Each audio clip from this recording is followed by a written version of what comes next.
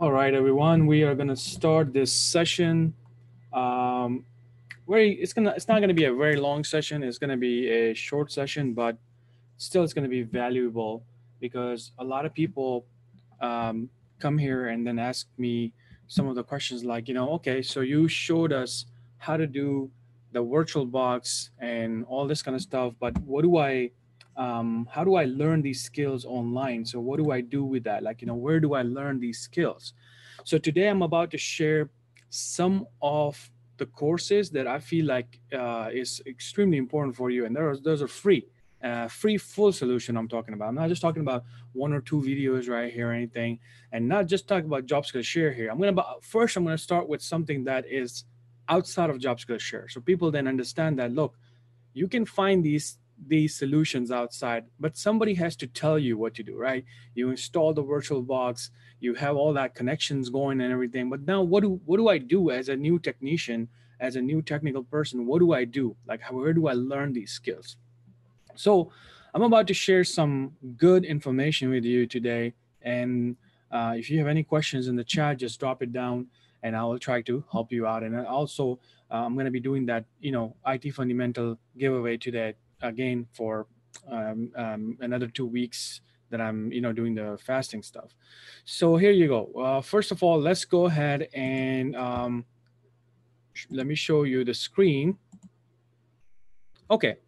So the first thing I want to share today is this right here. This is probably one of the best lists I have created so far.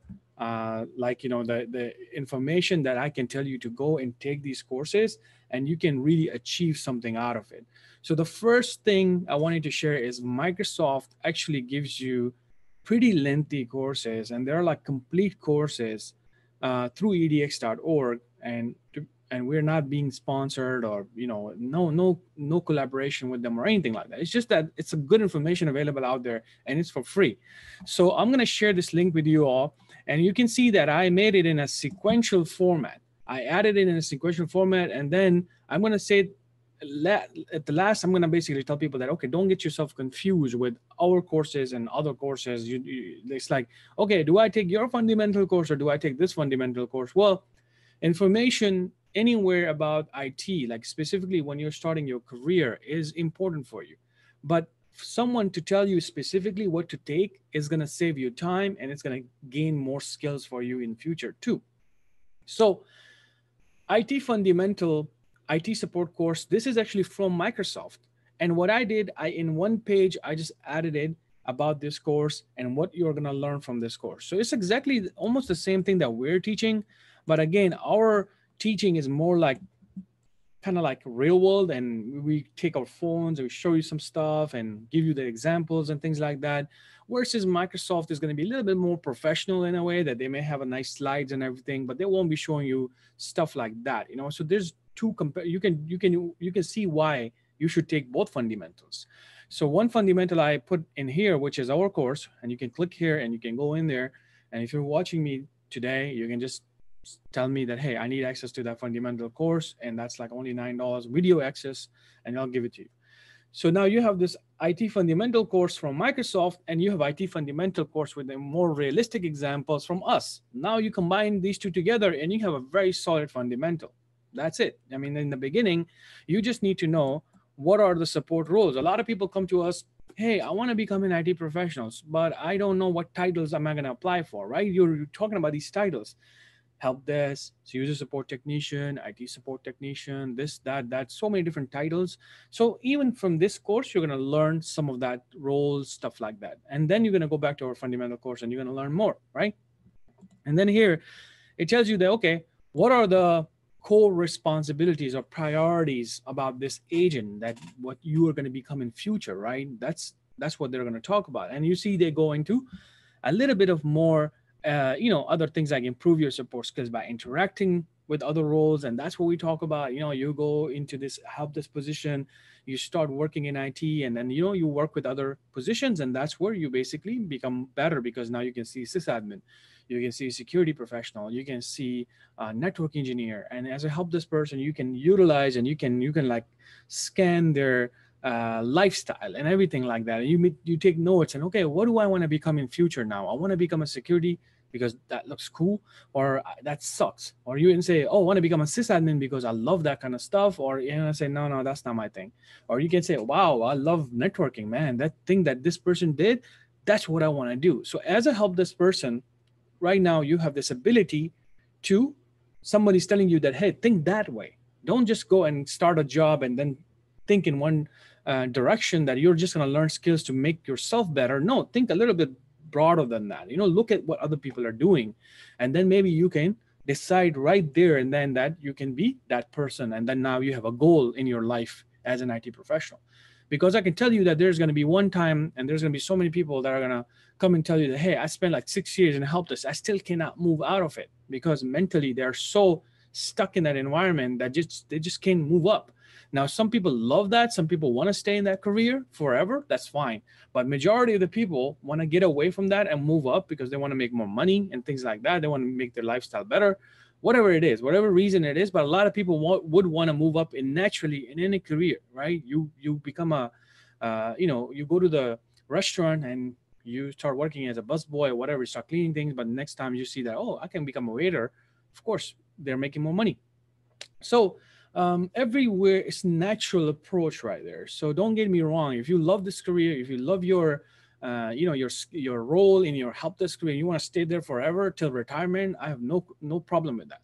But naturally people want to move up, and that's where you want to scan other roles, and that's where it says by help improve your skills by interacting with other roles. Hey Ibrahim, bro, how are you? If anybody wants to um and how are you, bro? So anybody who wants to take a questions or something like that, but I'm going to be focusing a lot on this for courses right here. So maybe if your questions are related to this, that would be nice. Here, you can see fundamental. So free course from EDX. You basically, all you have to do is to go into it, register, and boom, you got a free course. Enroll. You, if you don't care about certificate, which I wouldn't care at all. I want to learn skills. Then it's free right here, free. FREE, free. And then you basically get in there. You got three instructors that are professionals out there, and you learn from them. And that's one of the beauty of our platform, that we don't want to get you stuck in our platform, right? We don't want to tell you that JobSkillshare is the best platform in the world, right? No, JobSkillshare is designed for to give you skills, to give you practical stuff, but at the same time, we believe in external resources, and that's why we add external resources to our content, because we believe in that, right? There's no this is not a corporate world type of system that we want to make money ourselves and we want to get, you know, gain all these people. Hey, don't go outside. Jeff Squisher is going to give you everything. No, we call this external resource sharing. If you don't do that, then of course that's not the real way of teaching any skills out there. Hey, brother, I'll join after I'm finished. However, anytime you guys want to join, let me know. I'm gonna put it in the chat right now. Let me just put this information in the chat so anyone can join me right now. Here, copy the URL. There you go. And I'm gonna put the password 94941. Okay. So now that's what I want to basically kind of like go over today, that this link that I'm about to share with you, which I'm going to copy and paste it inside this chat. There you go. There you go. That's it. So you got IT fundamental from Microsoft. You went in there, you learned a lot of stuff. Now you're like talking about communication, because a lot of people have this thing. Where do I learn soft skills? Now JobSkillshare also provide you some of the soft skills and stuff like that, but I'm just going to show you the soft skills right here. Kumar, no, this is about skills. So if you want to become an IT professional, you don't need no certification, by the way. You do not need even A+. But it's recommended to have A+ because people like that, right? People go in their HR manager, just go out there and just say, hey, what are some of the common certifications I should be looking for to hire a help desk? And A+ will come in there like the first few pages. Oh, A+, you should look for A+. But is A+ required? Is this like a hard requirement? It's really up to the description. Look at the description. If they say you must have A+, you must have A+ for this, then if you must have A+ certification, then go for it. Welcome, Femi, brother. How are you? So if you have that, if you have that desire to land a job as an IT professional, like in the beginning, no certification is required. And I can tell you right now, from thousands of people that are in our platform based on their experience. Now, like I said, it's a common trend that people look for a well-known certification, which is A plus, and that's, to be honest, it's not a bad certification. If you can do it and you can work on it and you can explain it to someone and you can utilize it, learn something out of it, not just reading in paper and passing the certification. To me, that's a waste of time. That's a waste of money. That's a waste of energy. If you do, people do that. Like they go to these exams and they're just gonna like somehow trick the systems and just go by ABCD kind of thing and then pass exam. And those are the people who get really disappointed when they come to our platforms and they learn. Oh my God, there's so much to learn. Where do I learn this? This is the stuff I wanted to learn. And now I have this A plus certification, I have the CCNA certification, and I'm clueless. And those are the people that get struck really hard inside, because what happened is that they get a little bit disappointed. Like, man, I just did this certification. I thought I would have just gotten the certification. I'm so happy. I'm just going to land a job. That doesn't work that way. It can work for you, luckily, but normally that doesn't work that way. And even if it luckily works for you, you're still lacking and you're still struggling in your career. And that's it, it's just that you either learn the skills and get better and then focus on certifications to make your kind of like career and use that certification to grow and make more money, stuff like that, or and learn something from it too. I'm not just saying certifications are useless, but certifications shouldn't be used for you to just go there and do the entry level job. That shouldn't be a stoppage. What I'm saying, you can land a job anywhere you want without any certification. You just need to sell yourself. Femi, brother, how are you, man? Yeah, good afternoon, Danish. I'm good. How are you, sir? How's it going, the fasting and all? Yeah, fasting is good, man. I was just like, okay, let me share this really cool information that I found recently, and I made a link about it.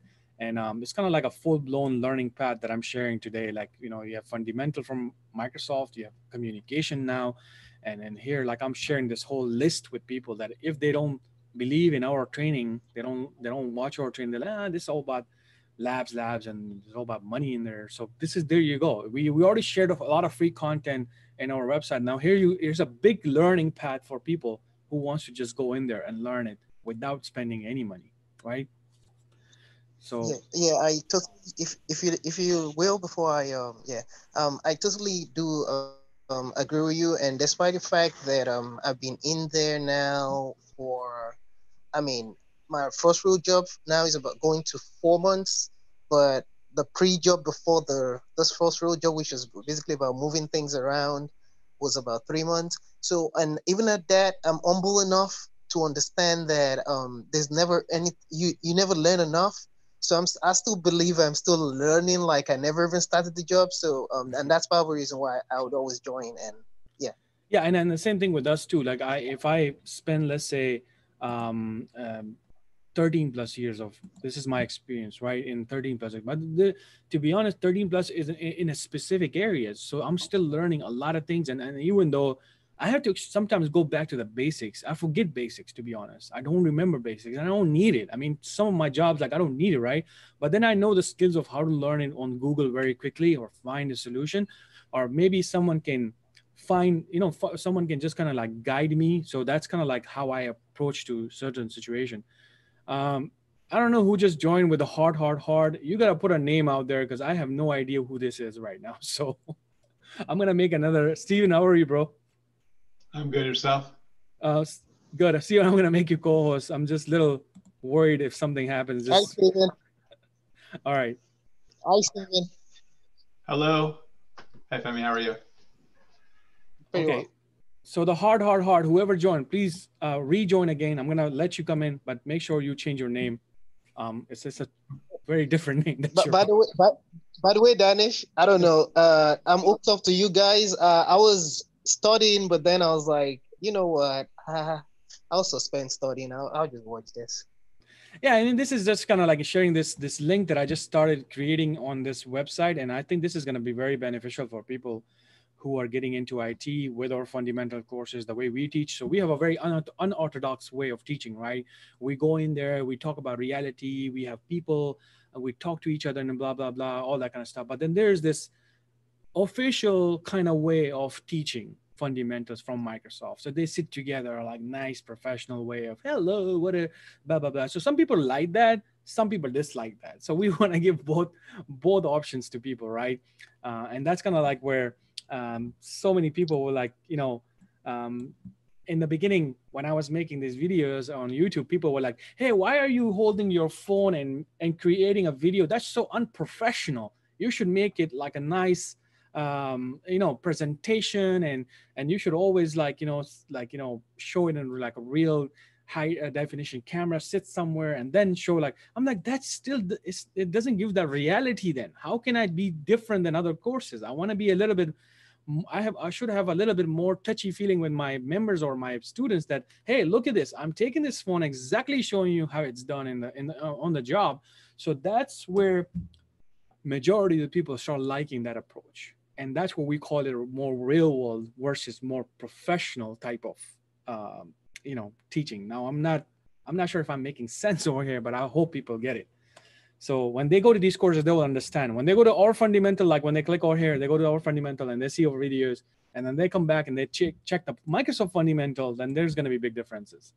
And I think combination is going to give you much better skills because, of course, these are professionals. They've been there since I was probably born, so we have to respect people who are teaching this stuff. So now the second course that I added in this flow is, now that you know the fundamentals from this link and you know the priorities, you know everything about that kind of stuff.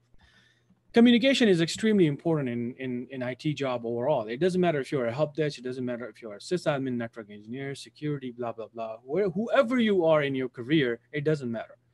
So communication is very important. And that's where you can learn some of the soft skills. Like, for example, it says introduce effective communication strategies, develop this, customer service report skills, rapport. I mean, I can't even pronounce it. Interpret and paraphrase the customer messages. These are very important, because if a customer sends you a message, how do you interpret, right? Like, how do you see it? And then how do you present that to somebody else also? Then you may have a situation where somebody will send a ticket, and the ticket is going to be kind of like a little bit, you won't get it, or you may get it, and it's maybe a little bit like technical. Then how do you take that technical question, or maybe you need help and your manager is not checking ticketing system that much, right? You may approach to the room, just open the room and say, hey, I got this really high level problem and I need your help, and then explain to me what it is. So of course you need to interpret that message. Then how do you easily tell the manager now so they can get involved, right?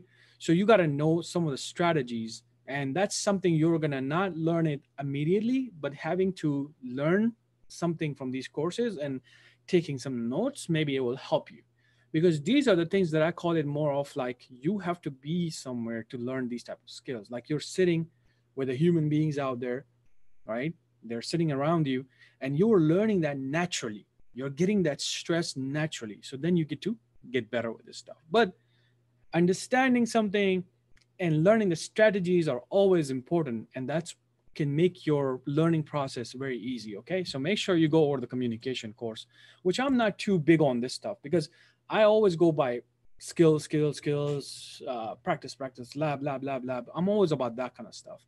But here you have the ability, and then even in our platform, we give to our paid members, we give courses. We don't teach this stuff, right? So it's already there. Now, this is another big area where a lot of people come to us. Okay, Danish, this whole platform is online. How can I learn about the hardware stuff? I thought that I needed to be touching stuff. That's why people go to boot camps, and some people prefer that. People. One day someone called me like, "Look, brother, I love your courses, but the day you open a office in Maryland, I'm gonna be the first student." Right? I'm like, well, why is that? Why is that? He's like, no, but because I like that touchy feeling. I want to basically touch something. I want to open something, touch it. So yes, there is going to be people like that. I mean, and that's where it's better to go into these courses, learn about the hardware essentials first, and then maybe start doing some buy your own hardware, because now you know about stuff, right? Now you have knowledge. Because I see so many of our students, they would go out there, they'll buy servers, they'll buy expensive stuff, and they never use it. Like, Danish, I spent this much money on hardware and it's laying inside my basement. And I'm one of this example of this too. I bought so many servers, I bought so many equipment, so many networking stuff, and all of that stuff is in my basement right now. Almost 90% of the stuff is just shut down right now, and nothing is just eating dust right now. So some of it, because I bought it and I never try to get in there to try to understand more, because I felt like maybe I want to learn everything at that time, and I never could. I failed. It's there in my basement.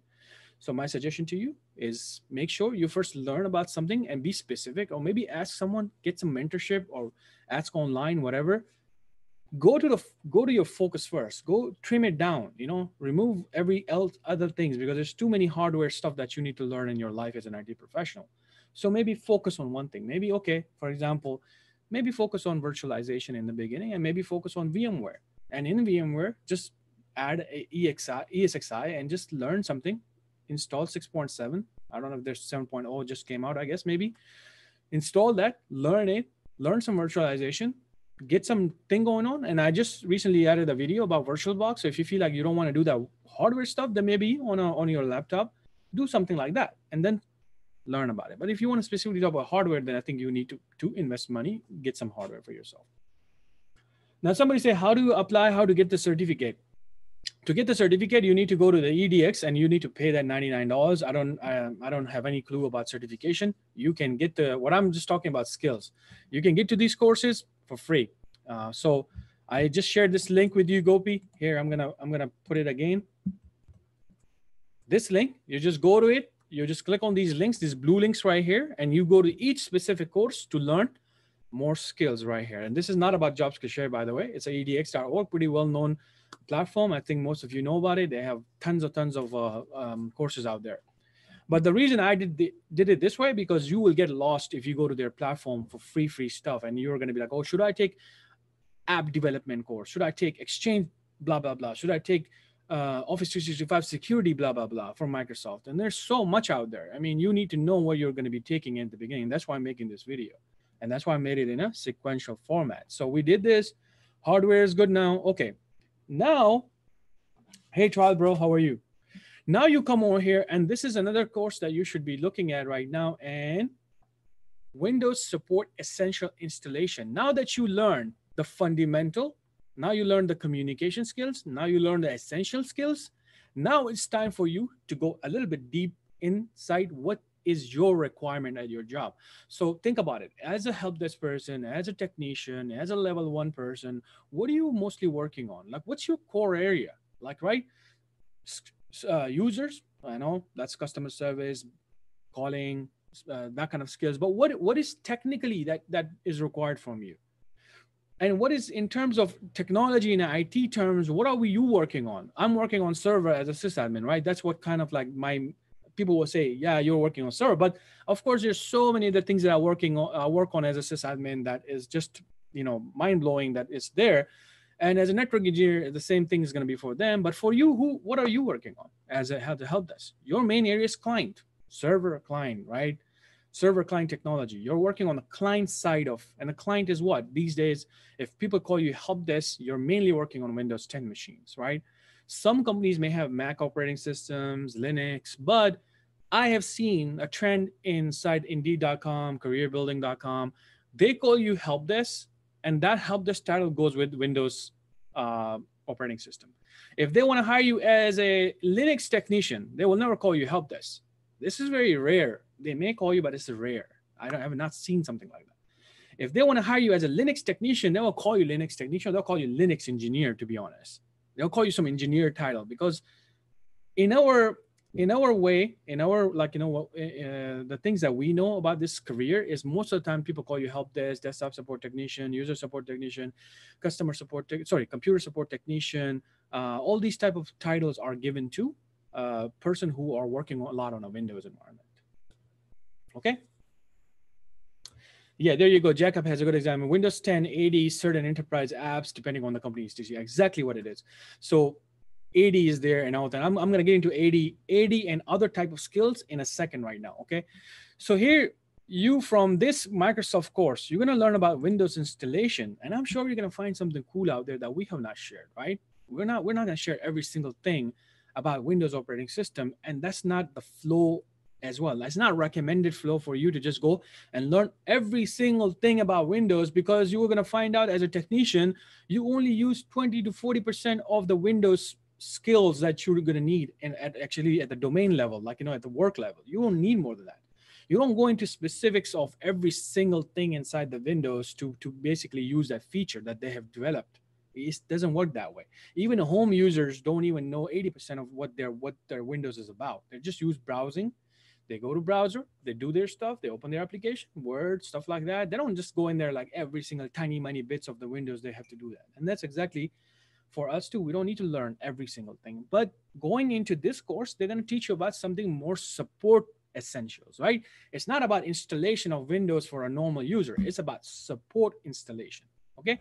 So instead, prepare Windows installation, install, configure, perform post-installation configuration task. I love these two because that's what we do in our life, right? As an IT professionals, we work on these type of systems to make it prepared for a business use rather than just a normal use, right? And that's where we start hitting the skills of Active Directory, software installation, software deployments, inventory, stuff like that. We got to pull all these serial numbers out and all these warranty stuff, blah, blah, blah. All these skills starts to pop up there, okay? Okay. Now, this is where things gets a little bit of more advanced for people. And why I didn't put this in the beginning. A lot of people may prefer networking in the beginning because you want to learn about LAN, what is LAN, what is WAN, what is this, what is that, what is these technologies right there. But that method is there. And I'm not gonna go against this method of teaching, by the way, because I am a believer in any type of teaching. But this method, when people start with this networking method to a person who's brand new without telling them any roles or any skills or showing them some reality, people lose their mind.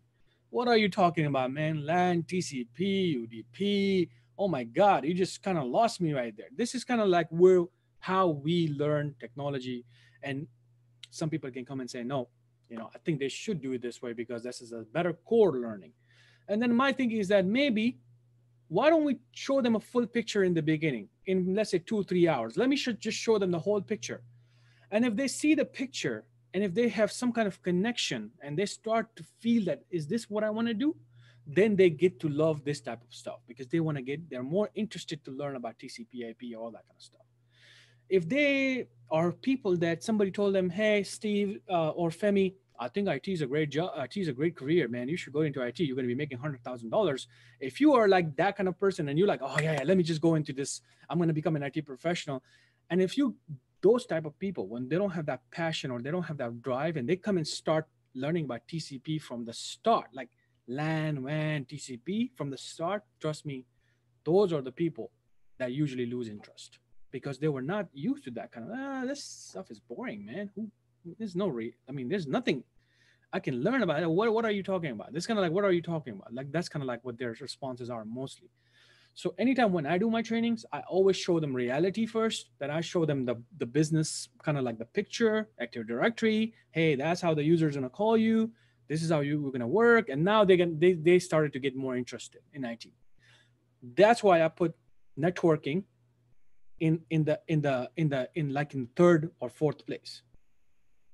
Okay, so now you have this networking there. And now I'm going to come back to these three areas right here. First of all, of course, network technologies, LAN, wireless technology, wired technology, blah, blah. You can learn that just by knowing, right? By looking at some of the images and stuff like that. That's just theoretical. This area, these three areas is so important for your life in IT. As an IT professional, you want to become a developer too. I don't care. You want to become a developer, you still need to know this stuff. A developer is not a good developer if he doesn't know about technology. I mean, I have tons of developers that came to, they worked with me as well. I mean, I have two developers working for me. I'm not a developer myself. And then I asked them these questions. Okay. And they're like, man, I think, yes, networking is very important for me because at some point I hit these server related queries and I just don't have no clue what they're talking about. Right. So as an IT professional, if you want to grow in your career, you want to become a sec, you want to become a pen tester, you want to become a network engineer, you want to become a sysadmin, you want to become a whatever engineer you want to call yourself, you got to master this area, this three areas: protocols, TCP IP, troubleshooting, networking. Troubleshooting, you're never going to achieve this goal throughout your life. I mean, till now, I am the weakest when it comes to troubleshooting, but I spend my time. People know me. Maybe that's the relationship that I built with them. I'm like, hold on, don't pressure me. Let me sit down there. And I just take my sweet time and pull up like 5 or 6 different tools. And through those tools, I'm able to troubleshoot some of the advanced stuff. Am I still good at troubleshooting like other people? No, there are other people in my career that I've seen and my mentors. I look at them, I'm like, whatever, man, you guys are crazy, right? So that level, and I'm not trying to compete with anybody over here. I'm trying to just tell people the reality. Like, my mind doesn't work that way. I'm a very slow learner, and I got to see things. I got to process things. I got to sit there. I got to watch things. I got to go to Google. I got to watch videos. I got to combine my solutions, and then I come with something. That's it. This is how I work in my system works. You may be different. You may be fast. You may be theoretically very good. You may be practically very good. So just focus on that area and keep growing in the networking area. But again, these two areas is going to be the bottleneck of your career, of your life in IT. These two are going to be the bottleneck for you if you don't know this. If you don't know the protocols, if you don't know about TCP IP, then it's going to be the bottleneck. Now, would you understand this in the beginning as a level 1, level 2, even a sysadmin like me? Would we know this stuff like very much like in detail? To be honest, it's about how much you invest your time in it. So the way I do this, I go to Wikipedia and learn about protocols. Okay, what's some important protocol for IT professional? Then I would buy a book on Amazon.com, TCP IP deep dive. These are books out there. Trust me, there's a really good book. Maybe one day I'll just share a list with you guys. Deep dive in TCP IP. Buy another book. You have 2 books now, and now you go to some of the videos out there, because every time when you watch a video, when it becomes a theoretical stuff, protocol stuff, no videos will cover this more than a book, by the way. I mean, people are not going to sit there and when one protocol spend like, let's say 8 hours on one protocol. That's just, I mean, I'm not sure if there's anything like this. Steven, have you ever seen a video talking about 8 hours on one protocol? I'm not sure like that's going to be ever possible, but. No, I haven't never seen anything like that. No. Yeah, but I've seen a book this big on protocols. So that's what I'm talking about. That's what basically we're gonna have to. So that's a good deal. I'm a visual learner, so having a broad understanding helps you don't feel lost. Yes, exactly. I agree with that. What's up, Masoom? And Jesus, I'm open. I go by no invitations. I just say I'm live, and look, Steven joined with me, Femi joined with me, and KevTech is probably sleeping right now. He's gonna join with us in a few seconds right now. Okay, I think he's coming. So after that, we go into this. Of course, now you learn the broader aspects of learning about Windows Essentials. Now you come to Windows Support Essentials Maintenance. Okay. Now, here things gets a little bit of more, okay, what do I need to maintain this window, like updates? And to be honest, you're going to hear from people, hey, there's updates running on my machine. There's updates pending on my machine. Or you need to push these updates. Or maybe this update is bad. You need to revert it. You need to fix it, blah, blah, blah. All these kind of things like maintenance kind of things are going to be a part of your life as an IT technical person, level 1, level 2, level 3, even sysadmins. This is going to be a part of your life, okay? Migrations and stuff like that is also going to be pretty much part of your life. And of course, configure advanced management tools. So this could be any management tool, right? And one of the biggest one is what? RSAT, which is your Active Directory management tool. You have this tool inside your machine to be able to do your job, unlocking users, adding groups, adding people to the groups, so many different types of skills just from that one tiny place, right? So you see how things are getting more deep now. You learn the basics, communication, installation, the overview of networking. Now you're going a little bit deep now, okay? Once you do that, then I added these 2 courses from Microsoft. And I was pretty happy when they had these courses because there is no complete course on the internet that you can say, or there will be any, that you can say, this is the perfect master course of troubleshooting. I mean, you can add, but there's a gazillion amount of errors that happens almost in weekly manner. Like, you'll find out so many different type of issues that even a Windows developer wouldn't know anything about it because they just found it. It's a bug or is that they need to patch it. So it's absolutely impossible for someone to create a troubleshooting course like that much.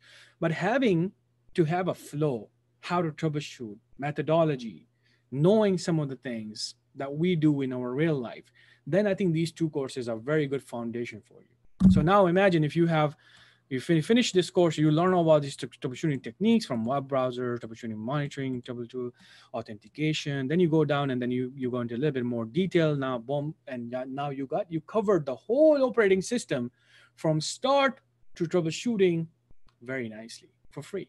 Okay, no money involved over here. I'm not talking about no money over here. I'm only talking about your energy. I'm only talking about common sense over here. I'm only talking about patience over here. So that's what I'm talking about. How much does it cost though? Free, Kevin, Free. That's what I talked about in the beginning. Free. Here, free. All of this is free. I'm talking about different website. edx.org is providing. I just made a flow for you all so then you're not lost, right? So if you say, how much does it cost? Go into this link, open the link, register to EDX. What does it say here? Free. You want a certificate? Then you need to pay them. Do you need a certificate? Absolutely not. I mean, you want it, go for it. But I feel like it's a waste of money. If you're gonna buy 99, 99, 99, 99, you just wasted like $500. So Donish, do you have to enroll in that? Where it says enroll, you have to enroll first and then you get access to those sites afterwards? Yes, you have to enroll in it. Just add yourself. This is a free registration. You click on enroll and then basically add. And what happened is that this is already done. This is like an archive course. So it's not a live course. It's just 4 weeks. They spend that 4 weeks to finish this course, but you don't need that 4 weeks to finish this course. It's already done. So once you enroll in that one, do you have to enroll in each separate one, or once you enroll in one, the rest are all covered? No, you have to click on each of the links right here to enroll into each course. Each course, okay. Yeah, and it adds it to your dashboard in edx.org. So then you have a nice way to, just like Jobs Can Share, right? We add a course. Okay. So it's like it's like one of those learning management systems. Yeah, and EDX is very big system. I mean, Microsoft is involved in there, Linux is involved in there. Everybody have their own free courses in there, but they don't do it free all the time. By the way, this is kind of like they started doing this because they've already done that, and COVID is happening, and they're just kind of like, okay, we're gonna make these courses for free. So most of it like that. Gotcha. So then the links you're putting in are taking you right to where you need to go. Exactly. Trying to look all around, all over the place, correct? Exactly. So that's my goal from this post that I created is to be a focus goal, right? Focus type. All right. It's more of and also a sequential method, right? I could have put troubleshooting the first course, and as a newbie, a beginner, I always get these type of questions like, where do I start first? I'm still confused. So I want to clear that confusion for someone who's brand new. Start from here, step 1, step 2, step 3, step 4, step 5, step 6, step 7. And now at this point, you're feeling like you're good. Yeah. Right? Because you got 2 different troubleshooting courses. So that's not only it, because then I went a little bit further than that. I was like, okay, Windows 10 troubleshooting is not going to be enough for a lot of people, right? Or learning. Then they have these other courses like Microsoft Office Fundamental, Outlook, Word, and Excel. So it's pretty cool that people can actually come over here and you're going to learn about some of the basics, because look, what is the basics about Outlook or Excel or calendar type of stuff? What do people call us? Hey, can you come and share my calendar with this person? Now they can do that themselves too, but they don't know, right? And sometimes they say, hey, I'm editing this Word document and I don't know how to do this. Now, of course, technicians are not supposed to be helping people with their formatting and things like that. That's very rare, but they may ask you.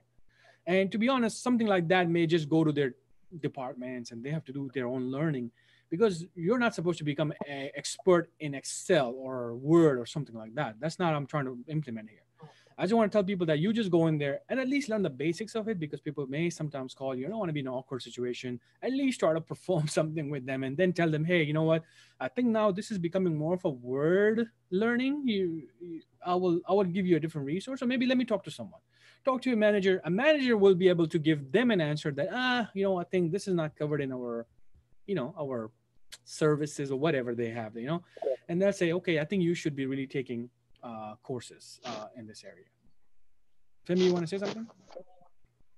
Oh yeah. I was gonna use my experience as when I was getting into the IT world. 'Cause usually I'm the type that I mean I'll just go as far as whatever the situation gets me in terms of trying to find out what I might need. And there's this thing about when you reach out to some people that you think are supposed to be experienced, and not because they're not trying to help you the right way. It's just that this thing about everybody seeming to be an expert and having an idea about something, and then one person tells you, "Oh no no no no, you got to go this way," and then the other person, because I prefer someone that's gonna be like real honest with me.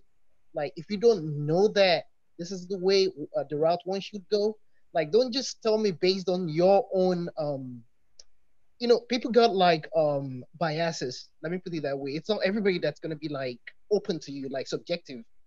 So what I found out for from a lot of my even friends that I've um, been in IT for a while or studied IT way back when, or I mean whatever, it doesn't really matter. Is that for the I'd say like maybe 40% of the time I got people telling me things based on their own thoughts, like, oh yeah, just go into it. There's money there. Why are you wasting your time? But that wasn't the kind of because I'm first of all, I think the better thing is for the person that wants that help also to be honest with themselves, to have that open mind about, you know what, yes, I want to make the money, but I want to learn that truth. And it's only when you're prepared to learn the truth that you're going to also be prepared to learn certain things that you might not be thinking of, that a lot of people are not going to be willing to tell you about the realities of what you're getting yourself into,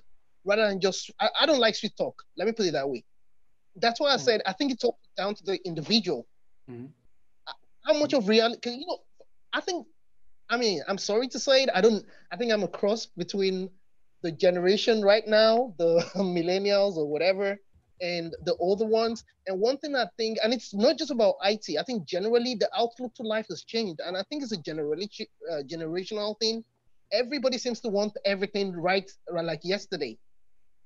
It doesn't happen that way. I So agree with usually, you. I agree with you yeah, in terms of the skill sharing or someone telling you that this is the right way or not the right way. But again, I mean, it depends on like, who are you working with, right? So those they may have a little bit more powerhouse kind of thing going on, right? So they may feel like that and they're in that position to kind of tell you that, and you will kind of like go by that, right? Because maybe someone have developed a method that works for that person really nice. Does that make sense? Like they may have developed a solution that is not actually a correct solution, but it works for that person pretty good, and then that person wants you to follow it, because if you bring the right solution or try to change that, then of course what that person has to then do that kind of work. Maybe it's an extra work, maybe it's not extra work. So you can think it. There's a little bit of politics behind it, right? So that's understandable. But in terms of my thing, like you can see right now, I could have done one thing right now, and I'm live. And I could have said, look, I could have easily said that don't go to any other website. Why are you even going to other website? I got everything for you, but you gotta pay me. Does that make sense? But you gotta pay me, right? Why am I doing this? Why am I sharing a Microsoft website or another edx.org because I'm a platform? Why am I sharing any other org.org platform right there? The reason for me is this, is that I believe in no one person or two person or one platform can share everything perfectly. They can do a lot of good job out there and everything like that. But when there's information available out there, when there's resources available out there, then be open-minded, people. Like, people in IT, be open-minded, share that information. It's not gonna hurt you. You're not gonna lose your job. You're just gonna become better and better and better. I've been doing this throughout my life, and to be honest, the help desk folks are the one who made me sysadmin. Here you go. The help desk team that were my seniors, by the way, they've been in help desk and they're still in help desk because they like that kind of job. Some of them are my seniors, right? And they said in their reviews that Danish needs to be working as an engineer for us. That's exactly what they actually put. And I was not even ready for that job because I was like, man, what are you guys talking? So I got that review with my manager. Manager's like, hey, why don't you apply to these positions? Like, you only have it open. And there you go. Just by sharing your knowledge. Now, I wasn't trying to become like a person to teach them something. I just say that, look, guys, if we are going to deploy a software to these 10 offices and you're going to have to go to each office, why don't we just go for PDQ? Can we do that? Can I test it? I've done it. They were a little hesitant in the beginning, but can I show it to you? I showed it to them. Does that make them happy? Now listen, for past so many years, that helped this client that I have. Now it's client because I work with them. Now they are using that tool for almost 5 years. Think about it. So that made their life so easy because now when it came to review, performance review, they're like, hey, I'm not just talking about that one tool right here, right? After that, think about it, 5 years worth of information, and then you keep adding, sharing information, and then boom, you just it's naturally people are gonna start respecting you, and they're gonna give you that. Okay, Danish, you want to grow in your career, I think you should really go for network engineer job. You should go for this job. You should go for that. Yeah, there's an opportunity available. Do you want to try it before we hire somebody else? A company is telling you that. A company is coming to you and asking you. I mean, come on. That is where you feel that you should be sharing information with anybody. It doesn't matter. And it's not about you just growing in your career. Be open your heart and say, is it going to either work for me or not work for me? I don't know. I don't care. But at least these two people are going to be really happy, right? Those people who were working with me, they were extremely happy. And seeing them happy makes me happy. It's something like that. That's my motive of this, what I'm doing in this platform. And I'm very clear and I'm openly saying that yes, my platform will have money involved if you want to invest in yourself. For example, if you want to get labs, I'm not going to give that for free, right? Like I'm not going to give a $400 worth of equipment that I have to pay another company with my partnerships for free. I mean, come on, who does that? So that's why I'm also very clear and very straightforward to people that you want to invest in yourself, you invest in yourself. You don't want to invest in yourself, then I have given this whole free worth of information, and I spent 9 years of my life on YouTube to do this kind of stuff for people. So I'm not trying to gain any sympathy or anything.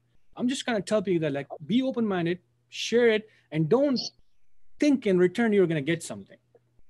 So maybe, Femi, for you, my tip is that maybe don't even think about it, right? Like, just go with the flow, try to share everything you want to share, but don't try to make a kind of like a blockage for yourself. You get what I'm saying, right? Right. And that's going to make you approach much better,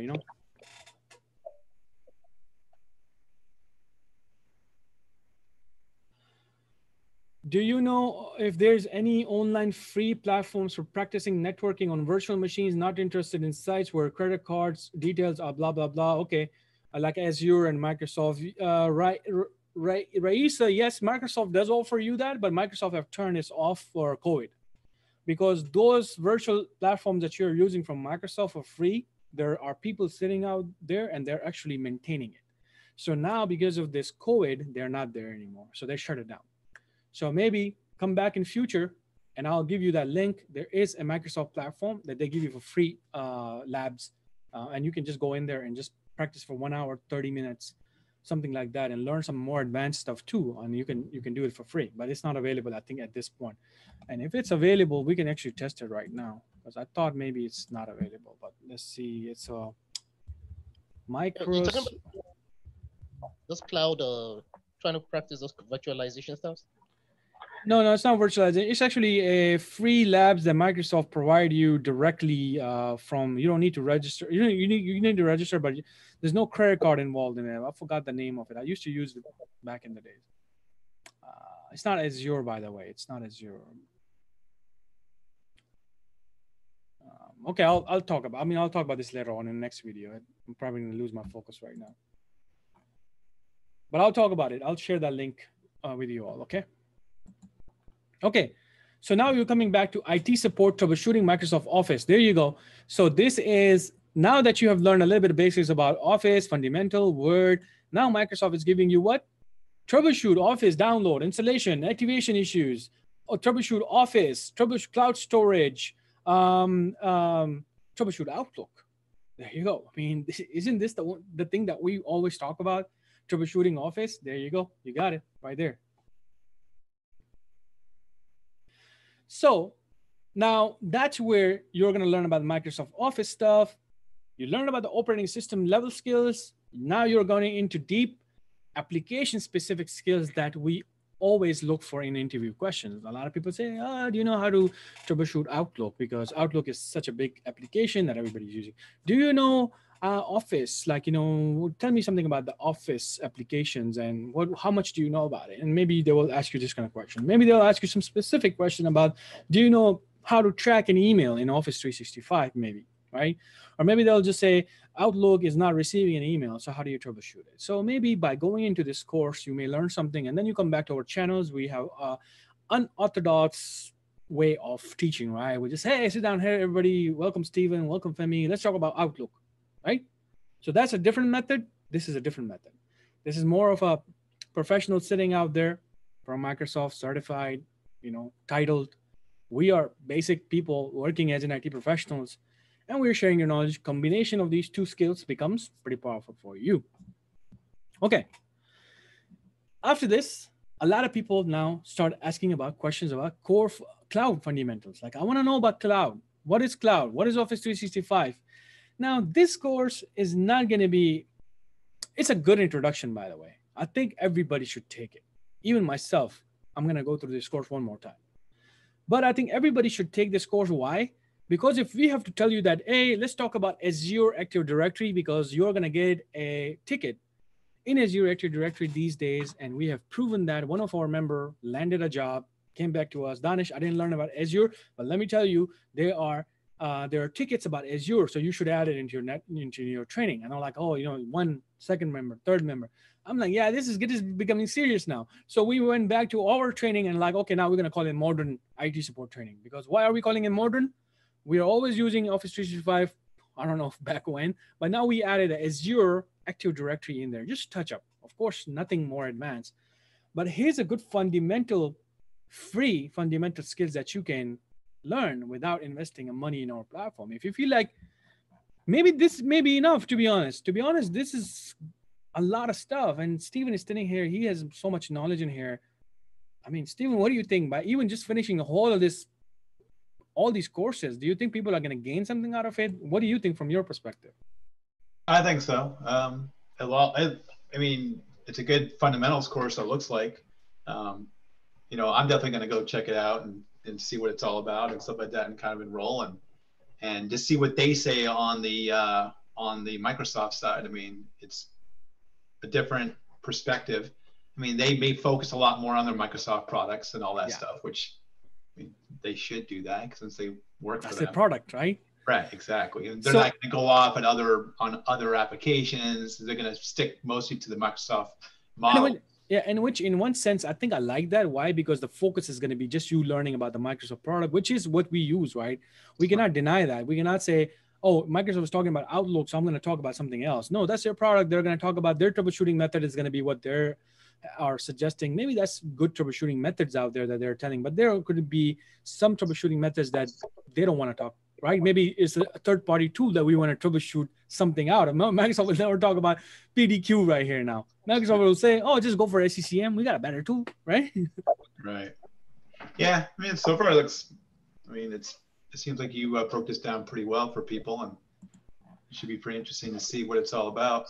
Yeah, and now what I want to do is just this, like, now people are going to be like, okay, I learned about the fundamentals, I learned about the communication, I learned about all that stuff. What do you have? Now coming back to our platform. See, first I didn't want you to go to our platform. Now what do you have? Now here you go. Still, we're not talking about money here. Take real world training free.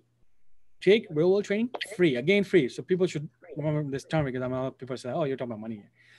This course, I'm giving it out. Anybody who is in my live sessions, I'm giving it out this course. It's only $9 for videos, by the way. But this course is a combination of labs, different things, but it has so much content that's more realistic and a little bit different approach than Microsoft fundamental now. Microsoft, when they talk about roles, they're not going to specifically show you a whole networking done in like 2 hours. They're not going to do that. They're going to just talk about it. Yeah, fundamental roles are this. This is what we do. This is what we do. Slide left, slide right. They're not going to go inside the business and just kind of like show you some reality stuff right there. Now, how do you make this super skillful for yourself? I would recommend then once you finish that, come back to the fundamentals of this. Or if you finish this fundamental, go back to the fundamental of that. So don't try to get stuck in two places right now. Unless you're too good at this stuff, you already know what you're doing, then yeah. But if you're brand new, then pick on one. Either pick this area or pick that area. Okay? Okay. So if you come over here and you click on this fundamental course, which I'm giving out for free. So if anybody wants to take this course for free, here you go. You just send me an email. And I'm just doing this in month of Ramadan. That's kind of like my giveaway. I'm not going to be doing this after Ramadan, by the way.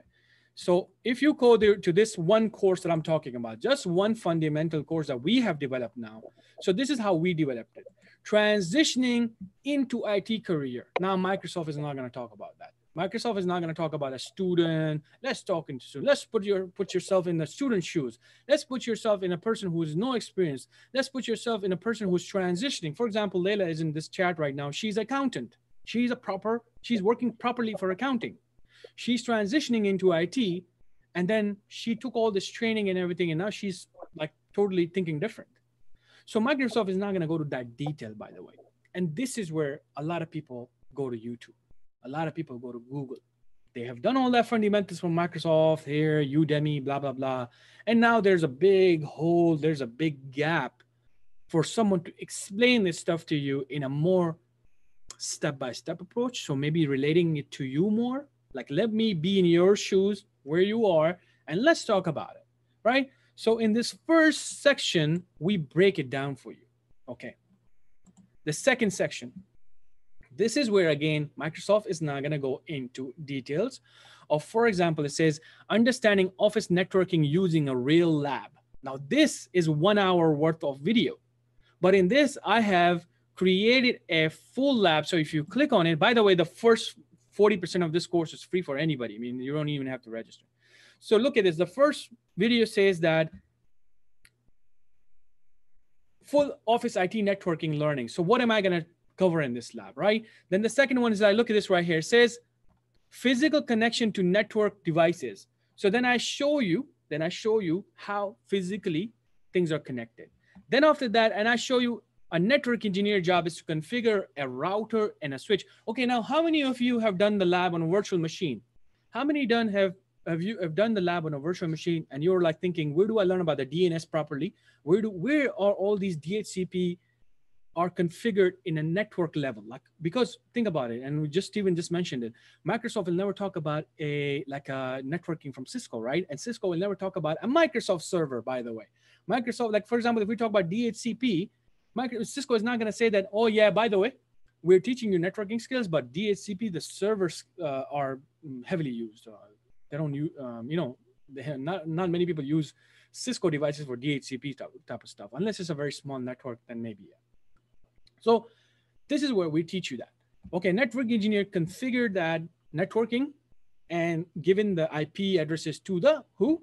System administrator.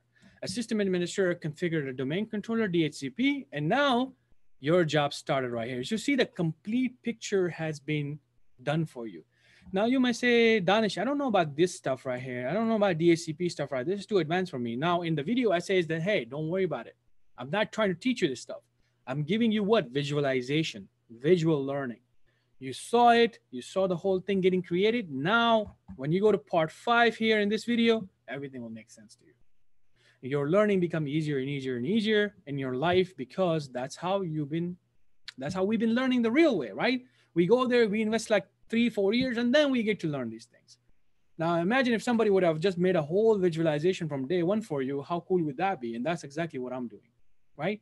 I'm making the whole experience in more of a visual way now. Okay, so now you have transition, infrastructure is done, titles again. I'm going to talk about the way I think about titles. Microsoft will go over the titles the way they think about titles. So sent you email as well. Hey, oh, by the way, if I send an email back to you guys, make sure to check your spam folder. I don't know, for some reason, we are not that famous enough, or not a lot of company knows about us.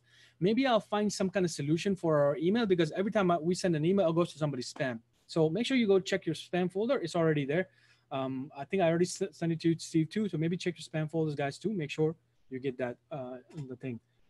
Mashallah, Danish sending you. Okay, Leila. After going through JSS platform and doing all the hands-on lab work, I feel confident enough to apply for IT jobs. This is coming from someone who had no IT knowledge, and that's what Leila is a member actually. But Leila did took a live training, but I want to clear that confusion. No, she's not a free member. So if you come over here, and then of course, summary of mixed infrastructure, what is currently happening? You could be learning from someone who's teaching you that, okay, let's talk about TCP IP, let's talk about A+, but who's going to tell you about the current technology? What about the hybrid world that we are on right now? We have an on-premises Active Directory, and we have things happening in Azure, Amazon. Who's going to tell you about all this stuff? And when you land a job, isn't it going to be a shocker for you? Now, it's natural shocking, which is fine. People may say, why are you even teaching this stuff? Let people learn on their own. This is the stuff that they should be learning on their own, because that's like you're going out there and you're basically learning this so you will become better that way. And I totally disagree with that. Technology is moving so fast. And if I'm a slow learner like that, if I have to learn it that way, then I'm just telling a person, waste your time. I'm just not sharing my skills with you, right? Now, here's an example. When people land a job in a company, why do they learn so quickly from another technician? The other technician is doing exactly what I'm doing, but other technician don't have time to create a whole LMS for you. The other technician don't have a time to sit down and teach you everything from scratch. The other technician don't have a time to sit with you and now explain theoretical stuff with you. They're not going to do that. So you're going to learn over there with stress. You're going to learn over here without stress. Are you going to get the stress out of your job? 100%. But it's natural stress. It's a good stress. You feel it. You knew it was coming. You knew my mentor told me that get ready for this stress. It's coming. You're not just getting hit by it, or you're not going to run away from it. You're not going to think that I'm going to give up. Those are the things that I'm targeting in my career, in my platform. I don't care about the rest of the stuff, to be honest. My platform is designed for this kind of stuff. I want to make sure someone gets out of this platform and say, wow, I'm not stressed anymore. I'm actually happy, but I know what's coming. So I'm going to ready and I'm going to fight that battle. It's going to like that, right? Rather than just you landing a job and boom, you just get hit. Okay. So I agree. I'm also a member. So Haifa is also a member. I got a lot of members sitting here today. Nice. Okay. So, all right. Now we have cleared that. Now here's the biggest area of your life. Like, okay, now we're talking about this confusion, everything. But mental preparation for skills is extremely important. And I struggled in this area for a long time. Mentally, I was not prepared for a long time.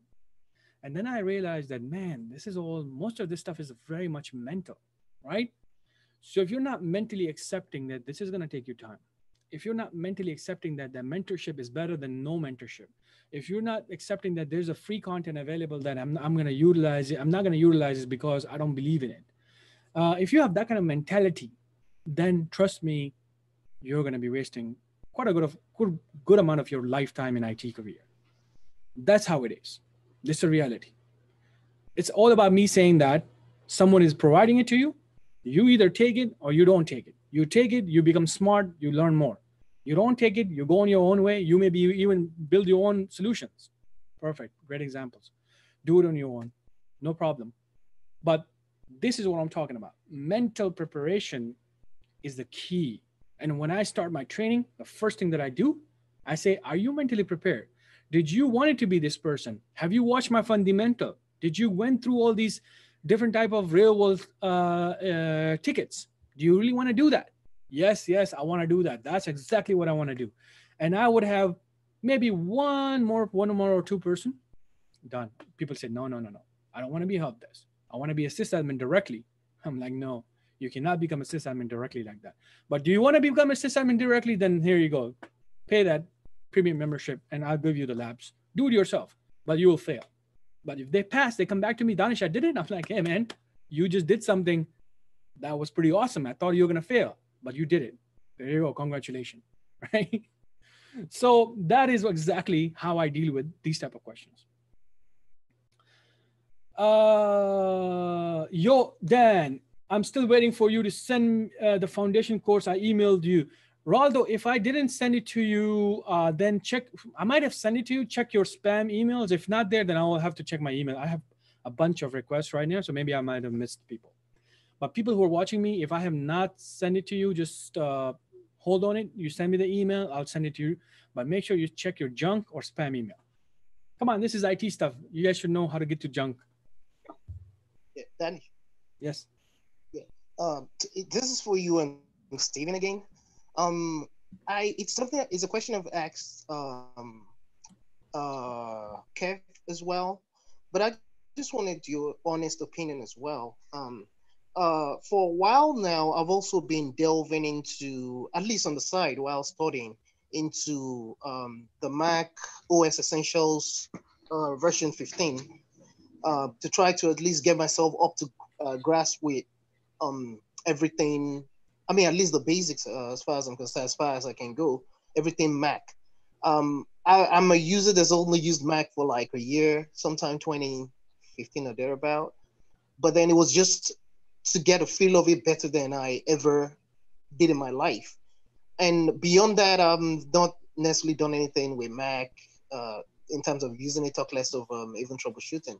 But lately I've become a lot more interested, not because I'm trying to be a master of all, which is definitely impossible. I'm not. It's not even there.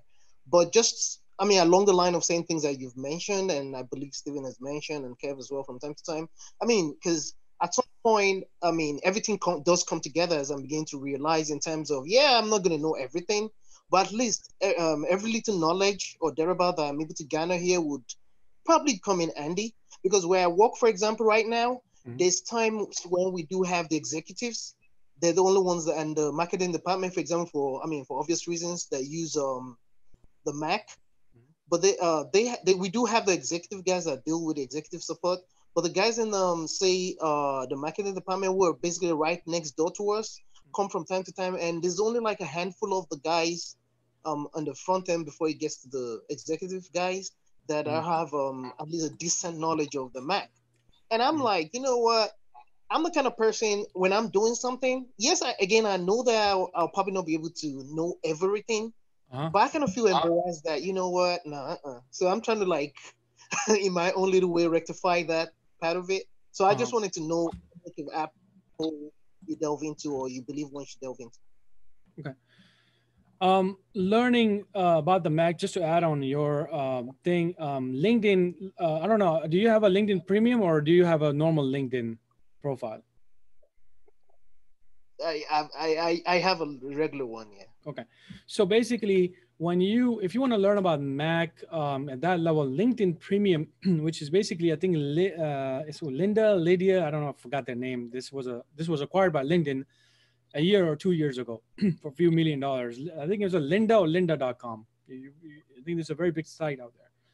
So they have a very kind of extensive Mac learning path out there.